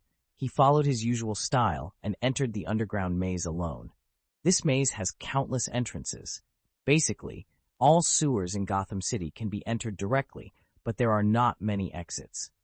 Even Night Owl and his claws, who once surrounded and killed jokers, did not find out how many exits there were in the maze. They could not find even one. This is why jokers can survive to this day. Even so, it does not mean that there is no one guarding the depths of the maze. In fact, in order to prevent anyone from accidentally entering the base, there are always patrols in the maze. If it is an ordinary citizen who accidentally enters here, they will first conduct publicity to see if it is possible to develop that person into one of them. If not, they will send the innocent citizen out, and if they can, they will proceed to the second step of verifying the person's identity. If there is no problem with the identity, then jokers will have a new member who finally appeared. But if the person's identity is found to be a spy, he will be executed on the spot, and the body will be burned and poured into the sewer, and finally into the sea. Batman's trip is actually a bit risky because his identity cannot withstand investigation at all, but it is obvious that he does not care about such dangers. With the help of technology and intelligence, Batman went deep into the maze and was getting closer to the exit. And as expected, he met a person patrolling here. You call it a coincidence. He was an acquaintance. Who are you? Bane was wearing a mask and his voice sounded a little buzzing. In this world, many original villains are actually decent people, and Bane is one of them. After the death of Fool, he and some of his remaining companions worked together to maintain the now precarious resistance organization. I want to see your leader. Batman didn't answer Bane's question, but made a request. This made Bane unhappy, and he said, I'm the leader here. Batman stared at him for a while before shaking his head and saying, No, you're not. Bane in the original world was big, but he was a big thinker, but this one is just big. Bane felt a little angry when he heard his tone, but he didn't take the lead because he knew that his companions had already arrived. Beside Batman, the concrete wall suddenly exploded, and a huge amount of crocodile rushed towards him, instantly hugging Batman with his arms. It's the Crocodile Man. Bane sneered. I'll explain it later. What the hell are you? But before he finished speaking, Batman had already started to fight back. He stepped back with his heel and kicked the Crocodile Man in the egg, causing him severe pain. Then Batman opened the other man's arm and escaped from control. Bane was shocked and hurriedly stepped forward to help, but Batman suddenly grabbed one of Crocodile Man's hands and threw him out, hitting Bane, and the two rolled into a ball. I have no intention of fighting you, so can we stop? Batman stood there and put his hands into his cloak. Bane and the Crocodile Man are both very angry. You beat us both and now you want to stop? You think so damn well. This is also Batman's own fault. He was used to getting along with them like this in another world, and he didn't react for a while. It was completely a conditioned reflex. Wait, I'm not looking for trouble. You fucking do. Bane moved away from the Crocodile Man and rushed directly towards Batman. In this world, he is also an excellent warrior, so every move is extremely fierce. And like Bane in another world, he has the power of Superman enhanced by Venom. But it's a pity that what he met was a strengthened version of Batman. The battlesuit he wore could even be touched by a Kryptonian in a short time, let alone a strengthened and flat Bane. So Bane quickly fell into a disadvantage. This was because Batman didn't want to hurt him too badly and was merciful. Otherwise, Bane would never be able to resist for so long. The confused Crocodile Man on the other side recovered and hurried over to help, but Batman took out a batarang from his body and threw it out, inserting it in front of the Crocodile Man. Immediately afterwards, huge amounts of sound waves sounded throughout the sewer, and the Crocodile Man fell to the ground instantly with pain on his face. Bane was also stunned by the sound wave, but Batman found an opportunity to subdue him. He put Bane aside, then picked up the flying darts stuck on the ground and melted them back into the battlesuit. But at the moment, 10 pistols were pressed against the back of Batman's head. Don't move. Raise your hands. Stand up slowly. It's a woman's voice, Batman thought. Although he was not afraid of bullets, he was not here to cause trouble, so he raised his hands as requested by the person behind him and stood up slowly. I said, I'm not here to cause trouble. I just want to meet your leader. We don't have a leader here. The fool has been killed by the Night Owl. Batman wanted to turn around, but the person behind him stopped him. "Don't move. Maybe we can talk in person." The person behind him seemed to smile, and then a voice came again. "If you are willing to take off your mask, then I can face you face to face." Batman thought for a moment, and suddenly nanoparticles flowed down his helmet, revealing his true face. This is not his Gotham, so hiding his identity is not a necessary option. If this can win the trust of this organization, this deal can be done. The person behind him seemed a little surprised. After a moment, Batman felt the gun behind his head leave the back of his head. "You can turn around now." Batman turned around after hearing this and was stunned when he saw the other person for the first time. Selina. The woman in front of her is Catwoman Selina, but she is no longer wearing her catsuit, but a leather uniform that has been stained with countless dust. Even so, it still did not damage her appearance. Catwoman frowned upon hearing this and raised the pistol again and pointed it between his eyebrows. "Who are you, and why do you know my name?" She was very sure that she had never seen the man in front of her before, nor had she seen this face before. Batman introduces himself. "I'm Batman." "Bat? Okay." Catwoman then said, "Your real name, be honest, and don't lie." Batman was silent for a while and finally said, "Bruce Wayne." Boom, one bullet from Blue's. It scratched his ear and scratched his face. Catwoman said expressionlessly, "Sorry, my hand slipped." Then more Joker's members came out of the depths of the maze, and Bruce saw some familiar people inside. The Riddler, Scarecrow, Two-Face, Penguin. These are all people without super abilities. They survived the Night Owl's purge. Question 1. Assuming you are not lying, why does the dead Bruce Wayne appear here? Question 2. If question 1 is true, are you and Ye the same person? The Riddler stared at Bruce and looked up and down. Jokers and Ye Xiao have been fighting for so long, and their true identity has long been figured out by them, but even so, they can't owe anything against each other. The additional identity of Thomas Wayne Jr. only makes him more troublesome, because they will find that the other party has no flaws, and all his family members are dead, so they will not be threatened in any way. But the man in front of him calls himself Bruce Wayne. Could it be that he is not actually dead? So what can he bring to the Jokers? Bruce raised his mask again, and then answered everyone. "My true identity has been told to you, and now I want to hear your thoughts. What are you going to do? Deal with night owls? You think we would tell you such a thing? The Wayne family are trash."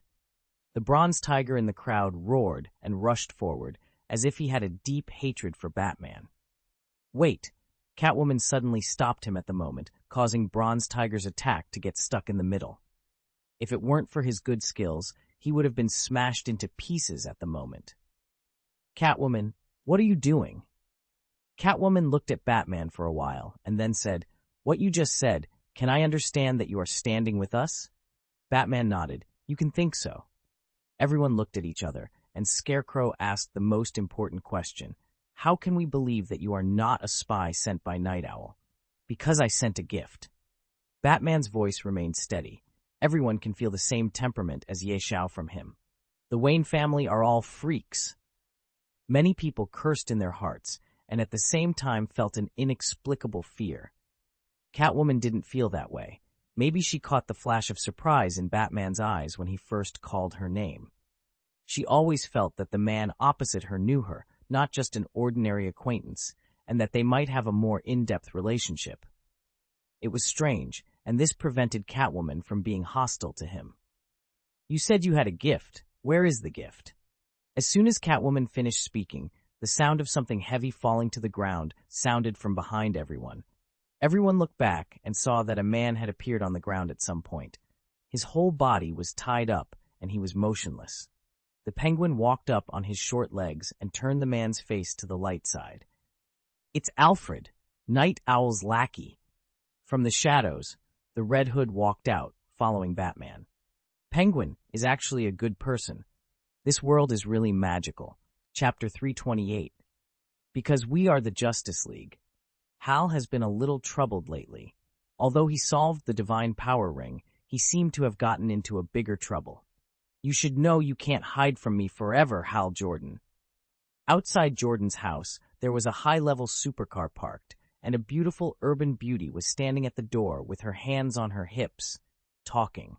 On the other side of the door was Jessica Jordan's teasing look and Hal's embarrassed expression. He couldn't carry it for a long time and could only say, What do you want to say? Jessica half smiled. The voice sounds nice, so she must be good-looking, right? Why don't you meet her? It's okay if she doesn't say it, but Hal gets a headache when she talks about it. If he were single, he would definitely be happy to hear about it, but he is not. He already has his own Carol, and he should not provoke another one. But this Carol is not that easy to deal with. Although there are slight differences in personality between her and her counterparts in the other world, they are almost equal in terms of persistence. Therefore, when Hal Jordan decided to hide from her, Carol chased him to his door instead. Now Hal couldn't ignore her anymore. He couldn't let people keep shouting like this at the door, right?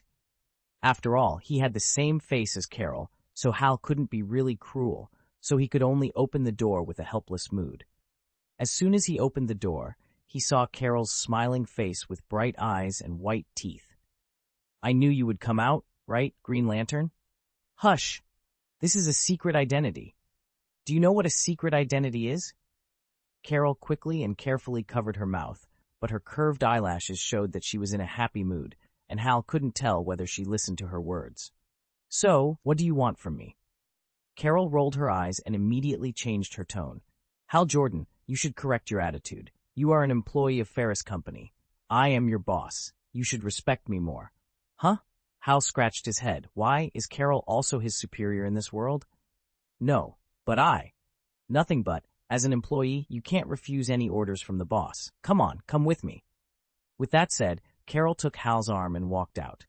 Hal didn't want to leave, but couldn't think of any good way to refuse, so he could only be pulled away by her.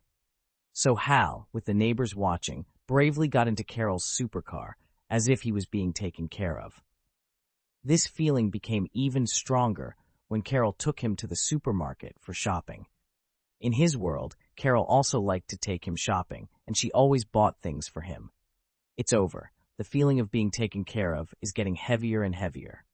Just when Hal was following Carol with large and small bags, he suddenly realized that the things bought in these places can be delivered directly to the place of use. Could it be that Carol asked him to mention it on purpose?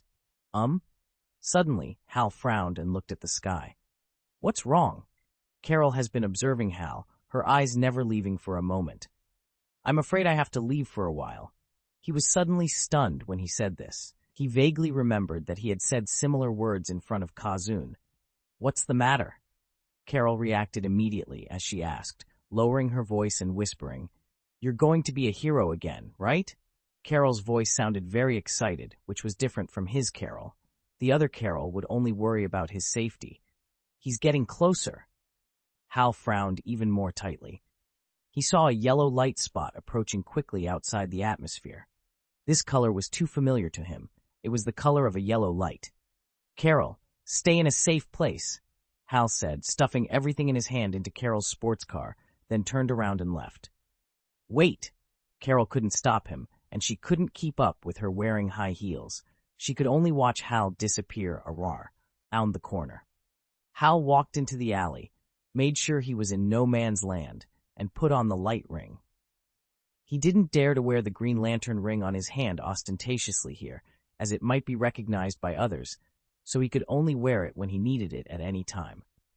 After putting on the ring, it instantly transforms into Green Lantern, turning into a green light and rising into the sky.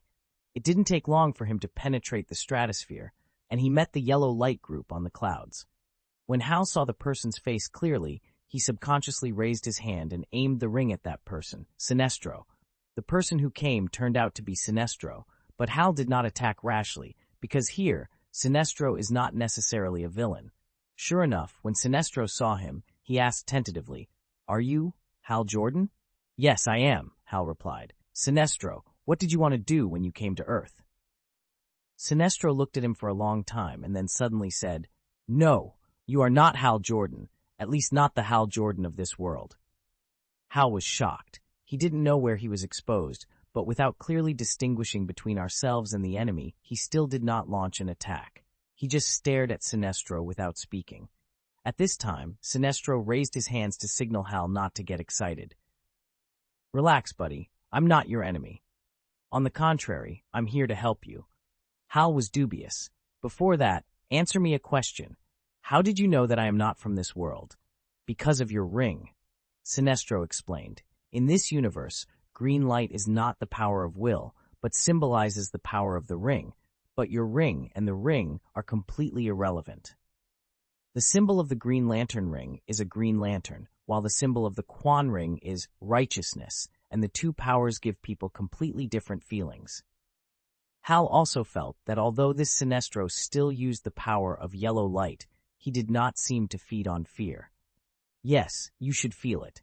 The ring in my hand is different from the yellow light of fear. It is a ring that I reforged after overcoming the enslavement of the power ring. I have to say, the me in the other world brought me a lot of trouble. Because of his destruction, I almost couldn't find anyone to reforge the ring." Sinestro from the original universe was so easy to kill on the Kovad planet in this universe that he almost killed all the weapon masters and enslaved the entire planet. And the army he brought back to the positive matter universe was almost completely wiped out in the battle with Dane. If it weren't for some sporadic weapons masters surviving on Kovad, the Sinestro in front of him might not be able to escape the control of the ring. After listening to Sinestro's story, Hal gradually put down his hand. He intuitively felt that what the other person told was the truth, and he was not willing to fight with this person. If in the positive matter universe, the person who fought Sinestro at that time was Hal, assuming he could win, then the possibility of him leaving Sinestro alive is very high, but unfortunately, Sinestro meets Dane. Then continuing with the previous question, "Why did you come to see me?" "You should have come to see me, right?" Sinestro nodded. "Yes, I am here to convey bad news to you. Planet OA has noticed you and will probably come to arrest you after a while." "Capture me? Star OA? Why?" Hal was surprised at first, and then he suddenly realized, Star OA here is not a peacekeeping organization, right? That's right. They are conquerors, and Earth is their chosen next place to conquer. Why this time? Hal thought this was too much of a coincidence. He had just grabbed the power ring, and the OA over there decided to invade the Earth. Sinestro explained, "It's because you defeated the power ring, the Hal Jordan of this world, and conquering this planet should have been his mission. It's just that there are many people in the Syndicate who are stronger than him, and the Divine Power Ring is also very cowardly, which leads to his delay in completing his mission. If he had any guidance," he said. "In fact, after the failure of the Divine Power Ring, the Power Ring will continue to look for the next suitable candidate and then transfer the task to the next person, but I think you must have used some method to seal it stand up." Hal subconsciously glanced at the light ring in his hand, and his eyes widened. "You mean, because I sealed the ring, the evil OA in this world is preparing to invade this planet? Then wouldn't he have gotten into a big trouble?" Sinestro saw his thoughts and comforted him. "Please don't think that I am blaming you for saying this. In fact, even if you don't do that, Quan Ring will always find a way to achieve its purpose. It just speeds up the process.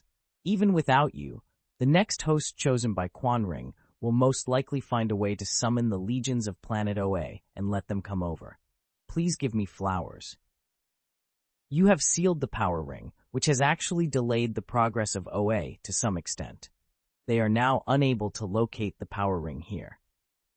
This is why Sinestro previously believed that it would take some time for planet OA to find the Earth, because they still had to find out which ring was lost. The loss of the power ring is a very common thing in the divine army of OA planet, because there are always people who want to monopolize the power of the power ring. Those people will quietly leave the team and find a primitive planet that no one knows about to become gods and ancestors. The person who wears the power ring will be given the ability of immortality by the power ring. Definitely, the premise is that he can resist being completely eroded by the power ring. Otherwise, his lifespan will not be long. All in all, if the side effects of the power ring can be overcome, then a power ring holder can survive on an indigenous planet for thousands or even tens of thousands of years. This is enough for him to control a planet and its surrounding galaxies. It is also enough for this divine power ring to develop the technology of a primitive planet to a whole new level. However, according to the experience of OA Star, most holders of power rings will not let the civilization under their control develop technology too high, because it will easily affect their dominance. Although there are few divine rings that have been overthrown by people from indigenous planets using technological power, it is not impossible. This also makes many civilizations controlled by divine rings generally in a lifeless state. Sinestro has traveled to many planets, and Earth is already the most dynamic world he has ever seen. Scientific and technological research here is not prohibited by any force. 0. He hopes that the Earth can maintain this vitality. The entire universe has been greatly harmed by the divine rings, and their desire for control forces them to continue to expand and continue to eat away at other races and civilizations in the universe. Hal used the technology of the lantern ring to conduct lie detection on Sinestro throughout the whole process, but the other party was sincere, so he chose to believe the lantern. Since the situation in the universe is so severe, I don't think we can fight alone. I have some teammates who are distributed in various places on this planet. I think you will definitely want to meet them. I know them. Unexpectedly, Sinestro smiled at him and said, "Unlike others, I sometimes pay attention to the real things. Regarding some things in the qualitative universe, the reputation of your Justice League is still very loud in the universe. Defeating the Sinestro Corps and Steppenwolf's army is a very significant event for other civilizations in the universe. Even though the Earth did not specifically publicize it, these two things were still known to countless civilizations in the universe with the spread of the Rian Lantern Corps. The names of the Justice League are also registered in the universe, which also invisibly coats the Earth with a layer of gold. Some forces that are not strong enough therefore stay away from the Milky Way region, for fear of being misunderstood as invaders. By the way, I have a question. I wonder if you can satisfy my curiosity." Hal suddenly thought of the things Sinestro had done on his home planet, Karuga, and was a little worried, so he asked one more question. Sinestro in the original universe was a dictator, so I don't know what he does here. But as soon as Hal finished asking, he noticed that Sinestro had a sad expression. "My home planet has been destroyed by OA. I'm sorry." Hal didn't expect this result, and he apologized quickly, but Sinestro had long since let go. He waved his hand and said, "That's all in the past. I came here just because I don't want the Earth to be like my home planet. It has become a battlefield where those people on OA planet wantonly destroy. Hal, this matter must be informed to your leaders as soon as possible if you are willing to protect this planet. Strictly speaking, this world is not the Earth of the Justice League. They can completely ignore the threat of planet OA. At worst, they can just leave this world. Moreover, if planet OA destroys this Earth, maybe the criminal syndicate will also be destroyed, and then the crisis on Earth in the parallel world will be easily solved. Speaking of which, perhaps ignoring the crisis on planet OA and leaving here directly would be the smartest thing to do. If it were a criminal syndicate, this plan would definitely be passed unanimously. But Justice League is different." Hal faced Sinestro and said firmly, "I am absolutely sure and convinced that my teammates will choose to protect this planet, even if it is not our Earth. Because we are Justice League 6. Chapter 329, Speedy versus Speedy. In Central City, Barry seems to be gradually integrating into this parallel world. Some time ago, through the introduction of Iris, he gritted his teeth and made a decision that went against his ancestors. He applied for a fake certificate. This was the first time in Barry's life that he had broken the law, and he felt guilty for it for a long time. But the fake certificate is fake after all, even though the person who made the fake certificate claims that the certificate he made has been filed in the government system. But later, according to Xiao Shen's investigation, that person was completely a liar. The fake certificate that Iris spent about $20,000 to make was actually just a piece of waste paper. If Xiao Shen couldn't stand it anymore and personally modified the system files, Barry would probably have been invited to drink coffee by the police because he was undocumented. As for its contribution, neither Barry nor Iris knew anything about it. Iris just seems to know a lot, but in fact, she may know a little, but not much. Her father is a local American policeman, and perhaps because of this, he protects her very well.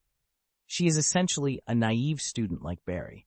Barry could hardly tell which world he was in. With the introduction of Iris, he successfully obtained the position of laboratory assistant at Central City University.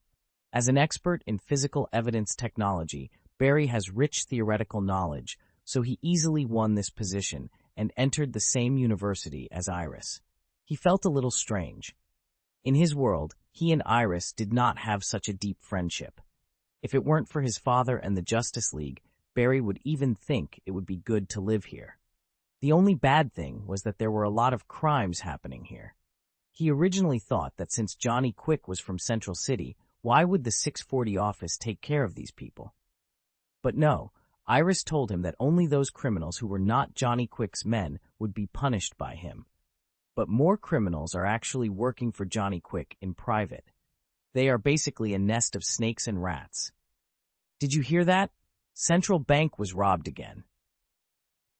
Barry walked into the laboratory holding the information and heard someone discussing. He was curious and slowed down. Again? The person who heard the conversation couldn't help complaining. Don't tell me this was done by the gang of rogues again. Gang of scoundrels? Barry frowned. In his world, rogue gangs also existed, and they seemed to like to go against him. The Rogue Gang is an organization founded by a man named Captain Cold. Barry doesn't know what the world is like, but in his world, the Rogue Gang is not a completely evil organization. Because although they like to fight against the Flash, they never hurt innocent people. Captain Cold strictly orders gang members not to kill anyone unless absolutely necessary, because this will attract the attention of more superheroes. If Superman is attracted, it's okay, but at worst, he surrenders and goes to jail. But if you are accidentally noticed by Shazam, it depends on whether the horoscope is strong enough. Moreover, the Rogue Gang later added many rules, such as no smoking, no harm to women and children, avoiding cruel and immature behavior, members of the gang are not allowed to kill each other, and so on. After getting rid of the trouble these people deliberately caused for him, sometimes Barry felt that the Rogue Gang could actually become a better organization. Therefore, although he always stands up to destroy the good things of the gang, he respects everyone in this organization. Perhaps knowing this, the Rogue Gang showed great restraint every time they caused trouble, and no matter how many times they were sent to prison by the Flash, after each escape, the gang would still happily find trouble for the Flash and only target the Flash. Flash. Barry has been in this world for several days, and this is the first time he has heard information about the rogue gangs in this world. He can't help but want to take a look at those people. He doesn't really want them to become real villains.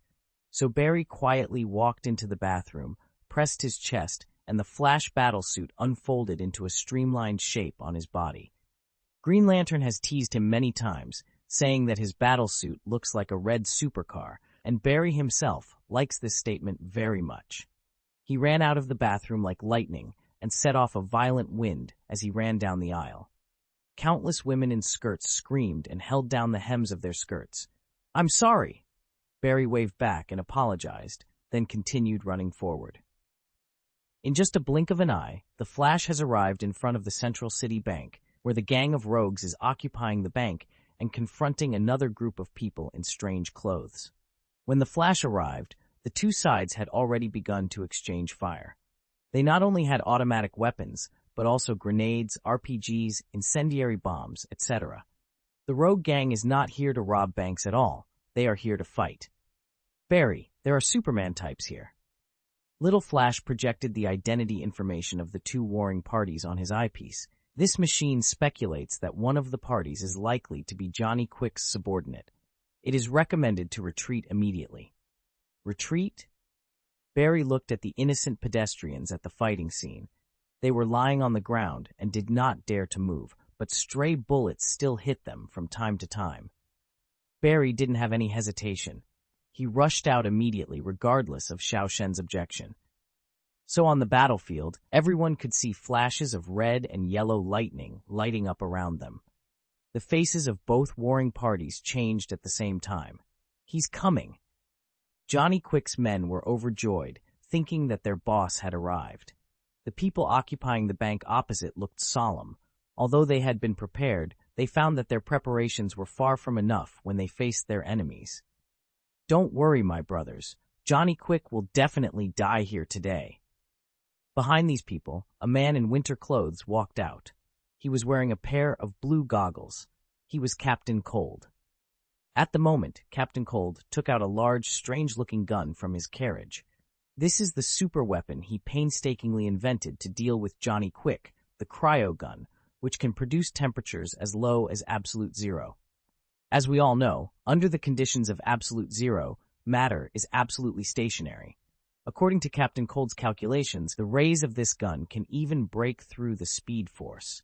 So it is by no means just an ordinary freezing gun. Their gangster gang has been working hard to overthrow Johnny Quick's rule in this city, so most of the criminals killed by Johnny Quick in this city are also members of the gangster gang. The rogue gang also often raided the lair of Johnny Quick's criminal organization, destroying his goods and killing his minions. It can be said that the two sides have a deep hatred. But when Captain Cold aimed his gun at the speedster running around the battlefield, he suddenly felt something was wrong.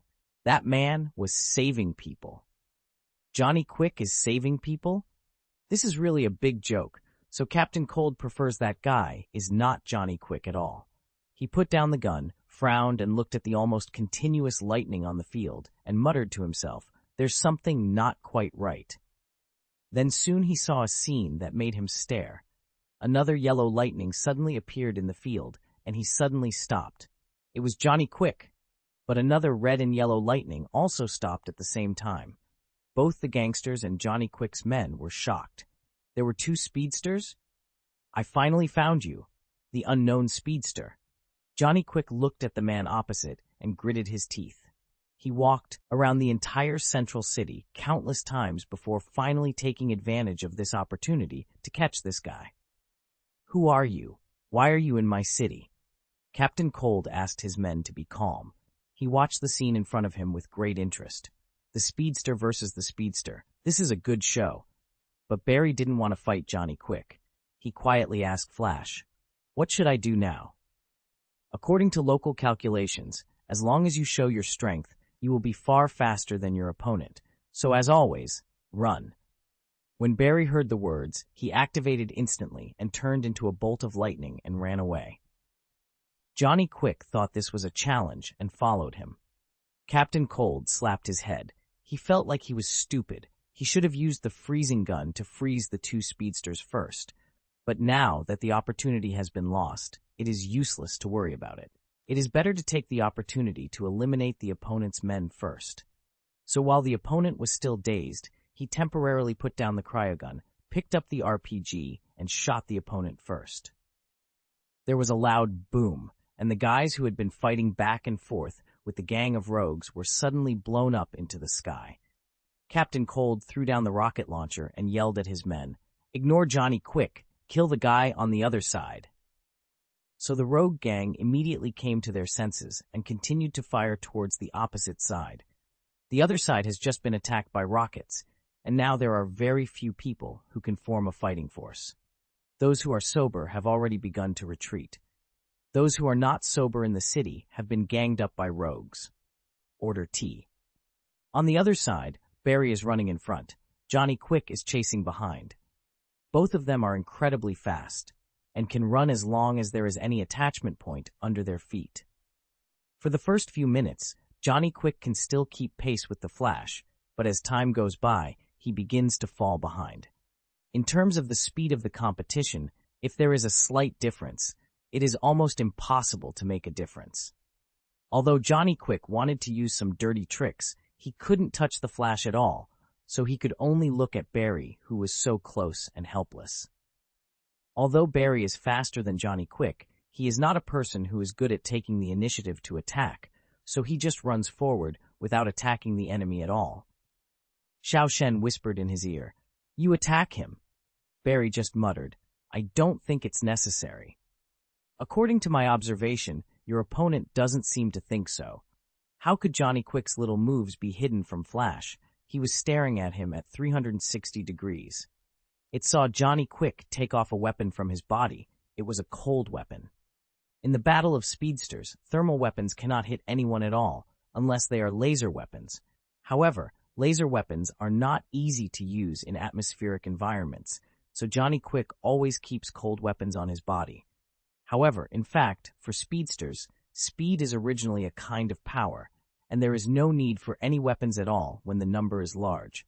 Johnny Quick carries such a weapon with him, which shows that he often uses it to plot against others and has already gained experience. The enemies were already ready to plot against him, but Barry still wanted to avoid hurting anyone as much as possible. Xiao Shen didn't know whether to be pleased with his kindness or to be angry with him. Spend. But Johnny Quick soon diverted his attention and found that his men were contacting him. Now that he can't catch up with the Flash, he can only stop temporarily. In the super speed state, it is impossible for him to communicate with people normally, and the flow of time is different. "What's the matter? You obviously know that I'm very busy." But a loud cry for help came from the other side of the earphone. "Boss, our people are about to be annihilated by the Hiet rogue gang." Johnny Quick briefly learned about the situation on the other side and found. After passing by, he cursed trash and then started to run back. As for the Flash, he suddenly had another great idea. Since this guy likes to be a hero so much, when innocent people are in danger, will he come back to save them? Just a few seconds later, Johnny Quick ran back to the central bank, and Captain Cold spotted him instantly. "He is back," Captain Cold shouted, and all the gang members immediately turned their guns and shot at Johnny Quick, while Captain Cold quickly picked up his cryogun. Johnny Quick, in a state of great speed, easily avoided all the bullets. When he saw the muzzle of Captain Cold's gun, he sneered, "You can shoot a new gun with a 2.2. Does the status quo have any effect?" However, Captain Cold has already pulled the trigger. This trigger was designed by him to be very sensitive. There is no need to pull it all the way, and the freezing ray will be emitted with just a light touch. Captain Cold designed the ray according to the speed of light, but unfortunately, due to the ability to freeze, its rate of fire is still reduced a lot. So Johnny Quick quickly realized something was wrong and quickly avoided the ray, but part of the ray still hit his arm and froze one of his hands. Johnny Quick couldn't feel his hand for an instant. He lost the feeling of this arm, but he also successfully avoided the most fatal blow. The freeze ray cannot be fired multiple times in a short period of time. After all, this is Captain Cold's first trial work, but the results are already extraordinary. You know, for all these years, no one has been able to touch Johnny Quick, let alone hurt him. But his good luck seemed to have ended here. Captain Cold felt a little regretful when he saw that he had not fully achieved his victory. He knew that he only had this chance. If he didn't seize it, he would face Johnny Quick's crazy revenge. He was ready to die. Johnny Quick is indeed rage. Although he can't move one hand temporarily, there is no problem with the other hand. So he threw the weapon originally prepared for the Flash. With the blessing of the Speed Force, it was faster than any bullet and arrived in front of Captain Cold's eyebrows in almost the blink of an eye. But just as the weapon was about to kill Captain Cold, the Flash rushed into the battlefield and grabbed it. The arc flashing from the weapon hit Captain Cold's freeze gun, making a soft click sound. Chapter 330, Woman, Please Don't Touch Me.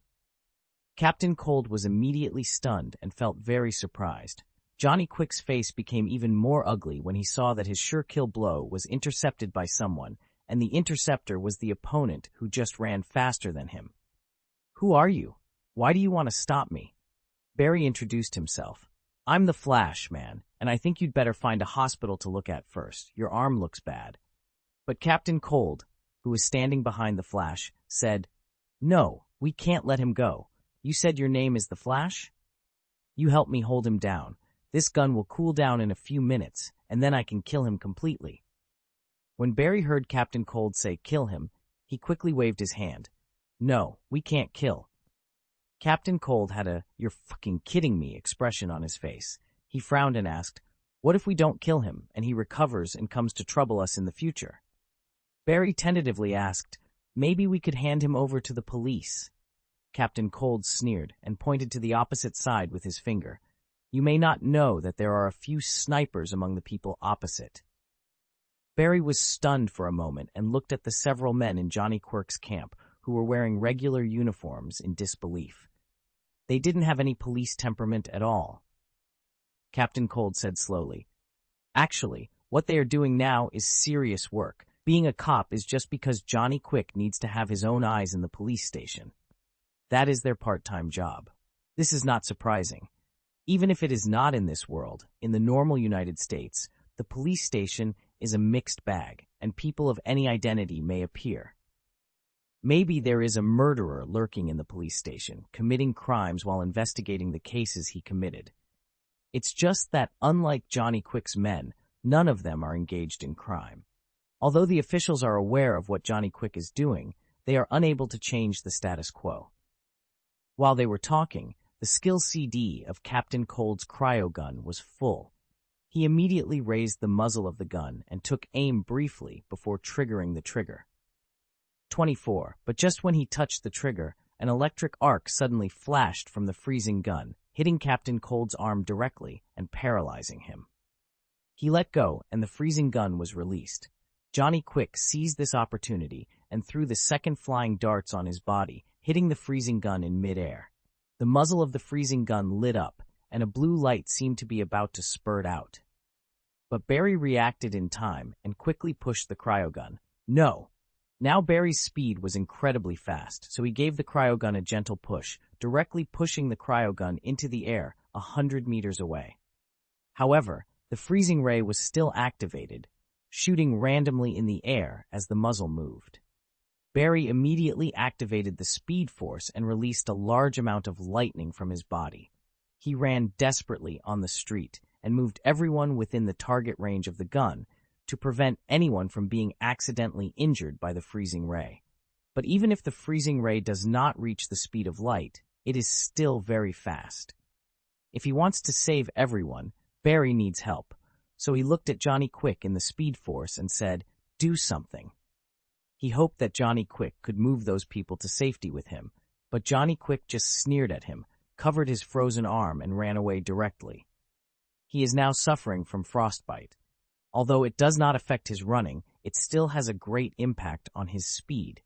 He has no time to pay attention to the untouchables here.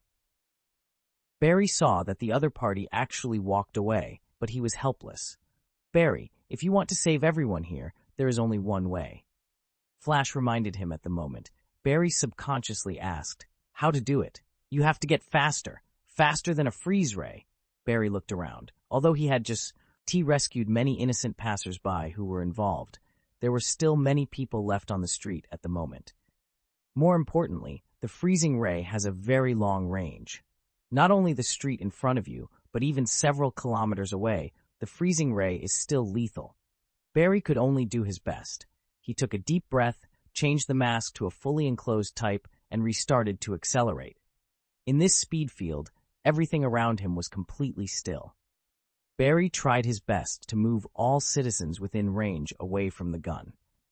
During this process, he also occasionally threw gravel to hit the freezing gun in midair and adjusted its muzzle position to keep it as far away from the crowds as possible.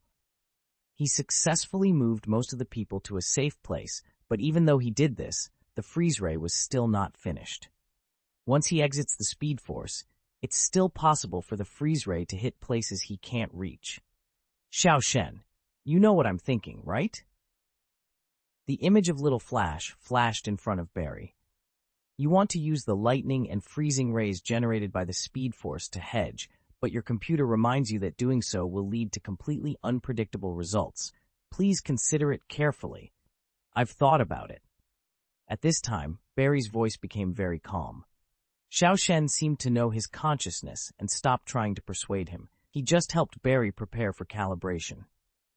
Barry rubbed his hands against each other at an extremely fast speed, generating an extremely powerful electric current. He formed a circle with his hands, forming a circuit, and lightning was shot out from the middle. Hit the freeze ray. The two energy flows were in a stalemate for a while, and finally the freezing ray seemed to be unable to follow up, and was finally pushed back by lightning and struck the body of the freezing gun. But then Flash suddenly called the police to Barry. "Barry, that gun has a high-energy reaction. Retreat quickly." "What's the meaning?" "It's going to explode." "You're kidding me, right?" Barry looked around. He had just finished everything here. "How widespread is it?" Xiaoshen did not tell him the specific number, but just said, "It's very wide. Anyway, you should get out of here quickly." Unlike others, the Flash's speed is enough to escape from the center of the explosion. "No, I can't leave." Barry began to rack his brains to think of a way, but he found that he had no good way at all. Even creating a storm to surround it would not help.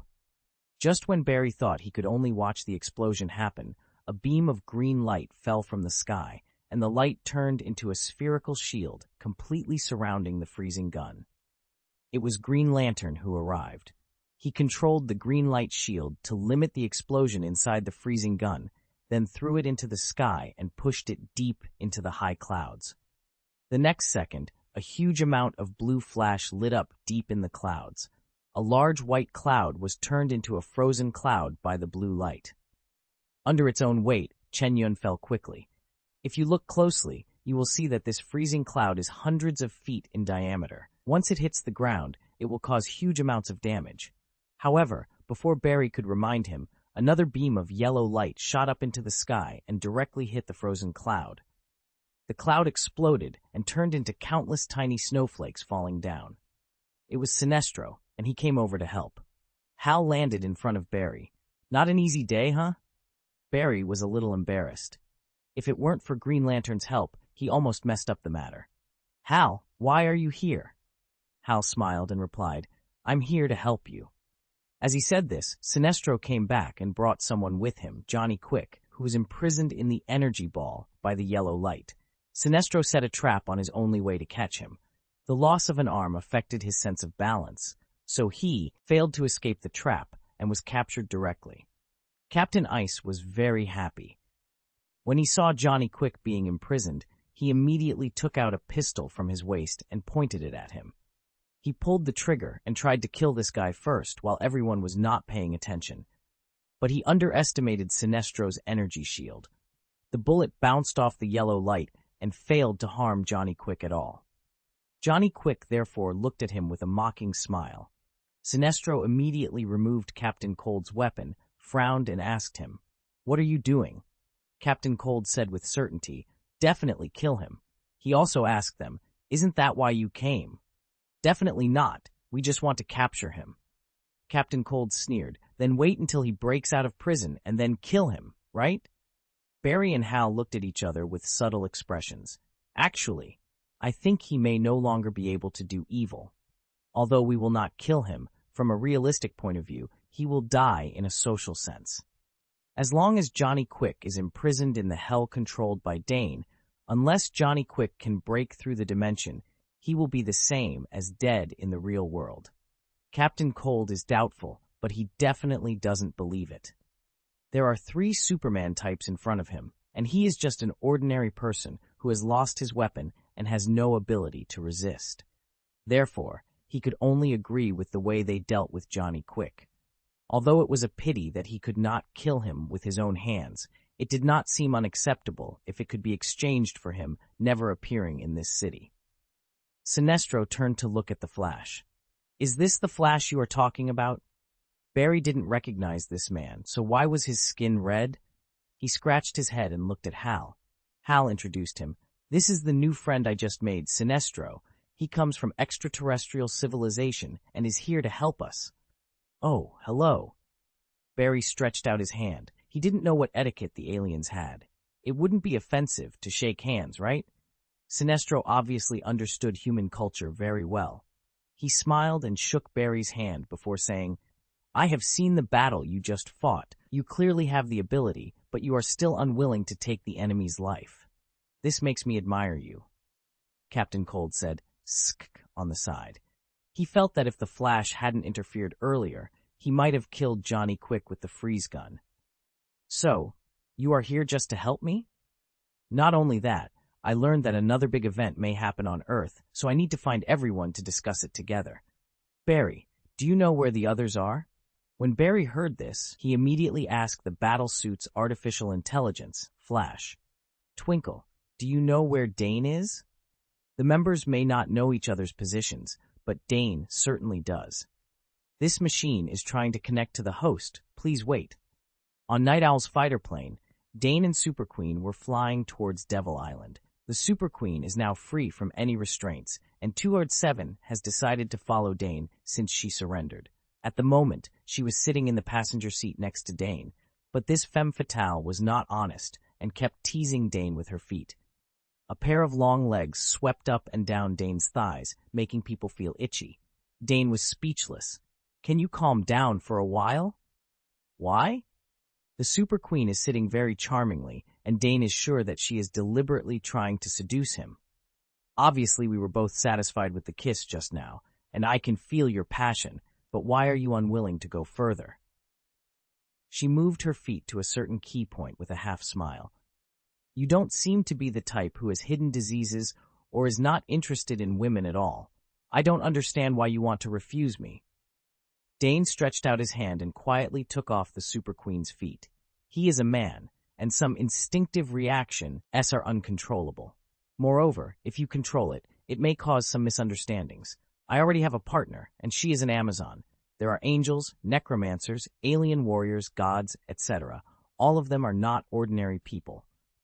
Oh, who knew that the Super Queen would become interested instead? Who is it? As far as I know, there should be no woman in the Amazon who is worthy of you. It can't be Hippolyta, right? If that's the case. I'm actually a little excited when I think about it. If possible, the Super Queen would not mind ravaging this nominal mother on another battlefield. Dane could see that the Super Queen in front of him could be not only an S, but also an M. Her hobbies were very flexible, and perhaps only the little psychotic Harley could compete with her. Although I don't know what you are thinking, I know that you must be thinking wildly. You will understand who she is when you see her. I guarantee that she will be the same as all the Asians you have met. The Amazons are all different. After what he said, the Super Queen became even more interested. Are there any Amazons she hasn't seen yet? Then she wants to see that the man she likes, even if he is already married, she will still snatch him away. Not long after, the fighter plane stopped at Devil Island. The Amazons who had stayed behind saw the fighter plane. After Dane stopped, a group of Amazons surrounded the place. But as soon as the hatch opened, the Amazons put away their weapons one after another, and all of them knelt down in front of Dane. The Super Queen was surprised that these people didn't seem to see her, but they just saw Dane and paid such a grand gift. What did you do to this place? Dane smiled and said to her, As you syndicate like to do, conquer.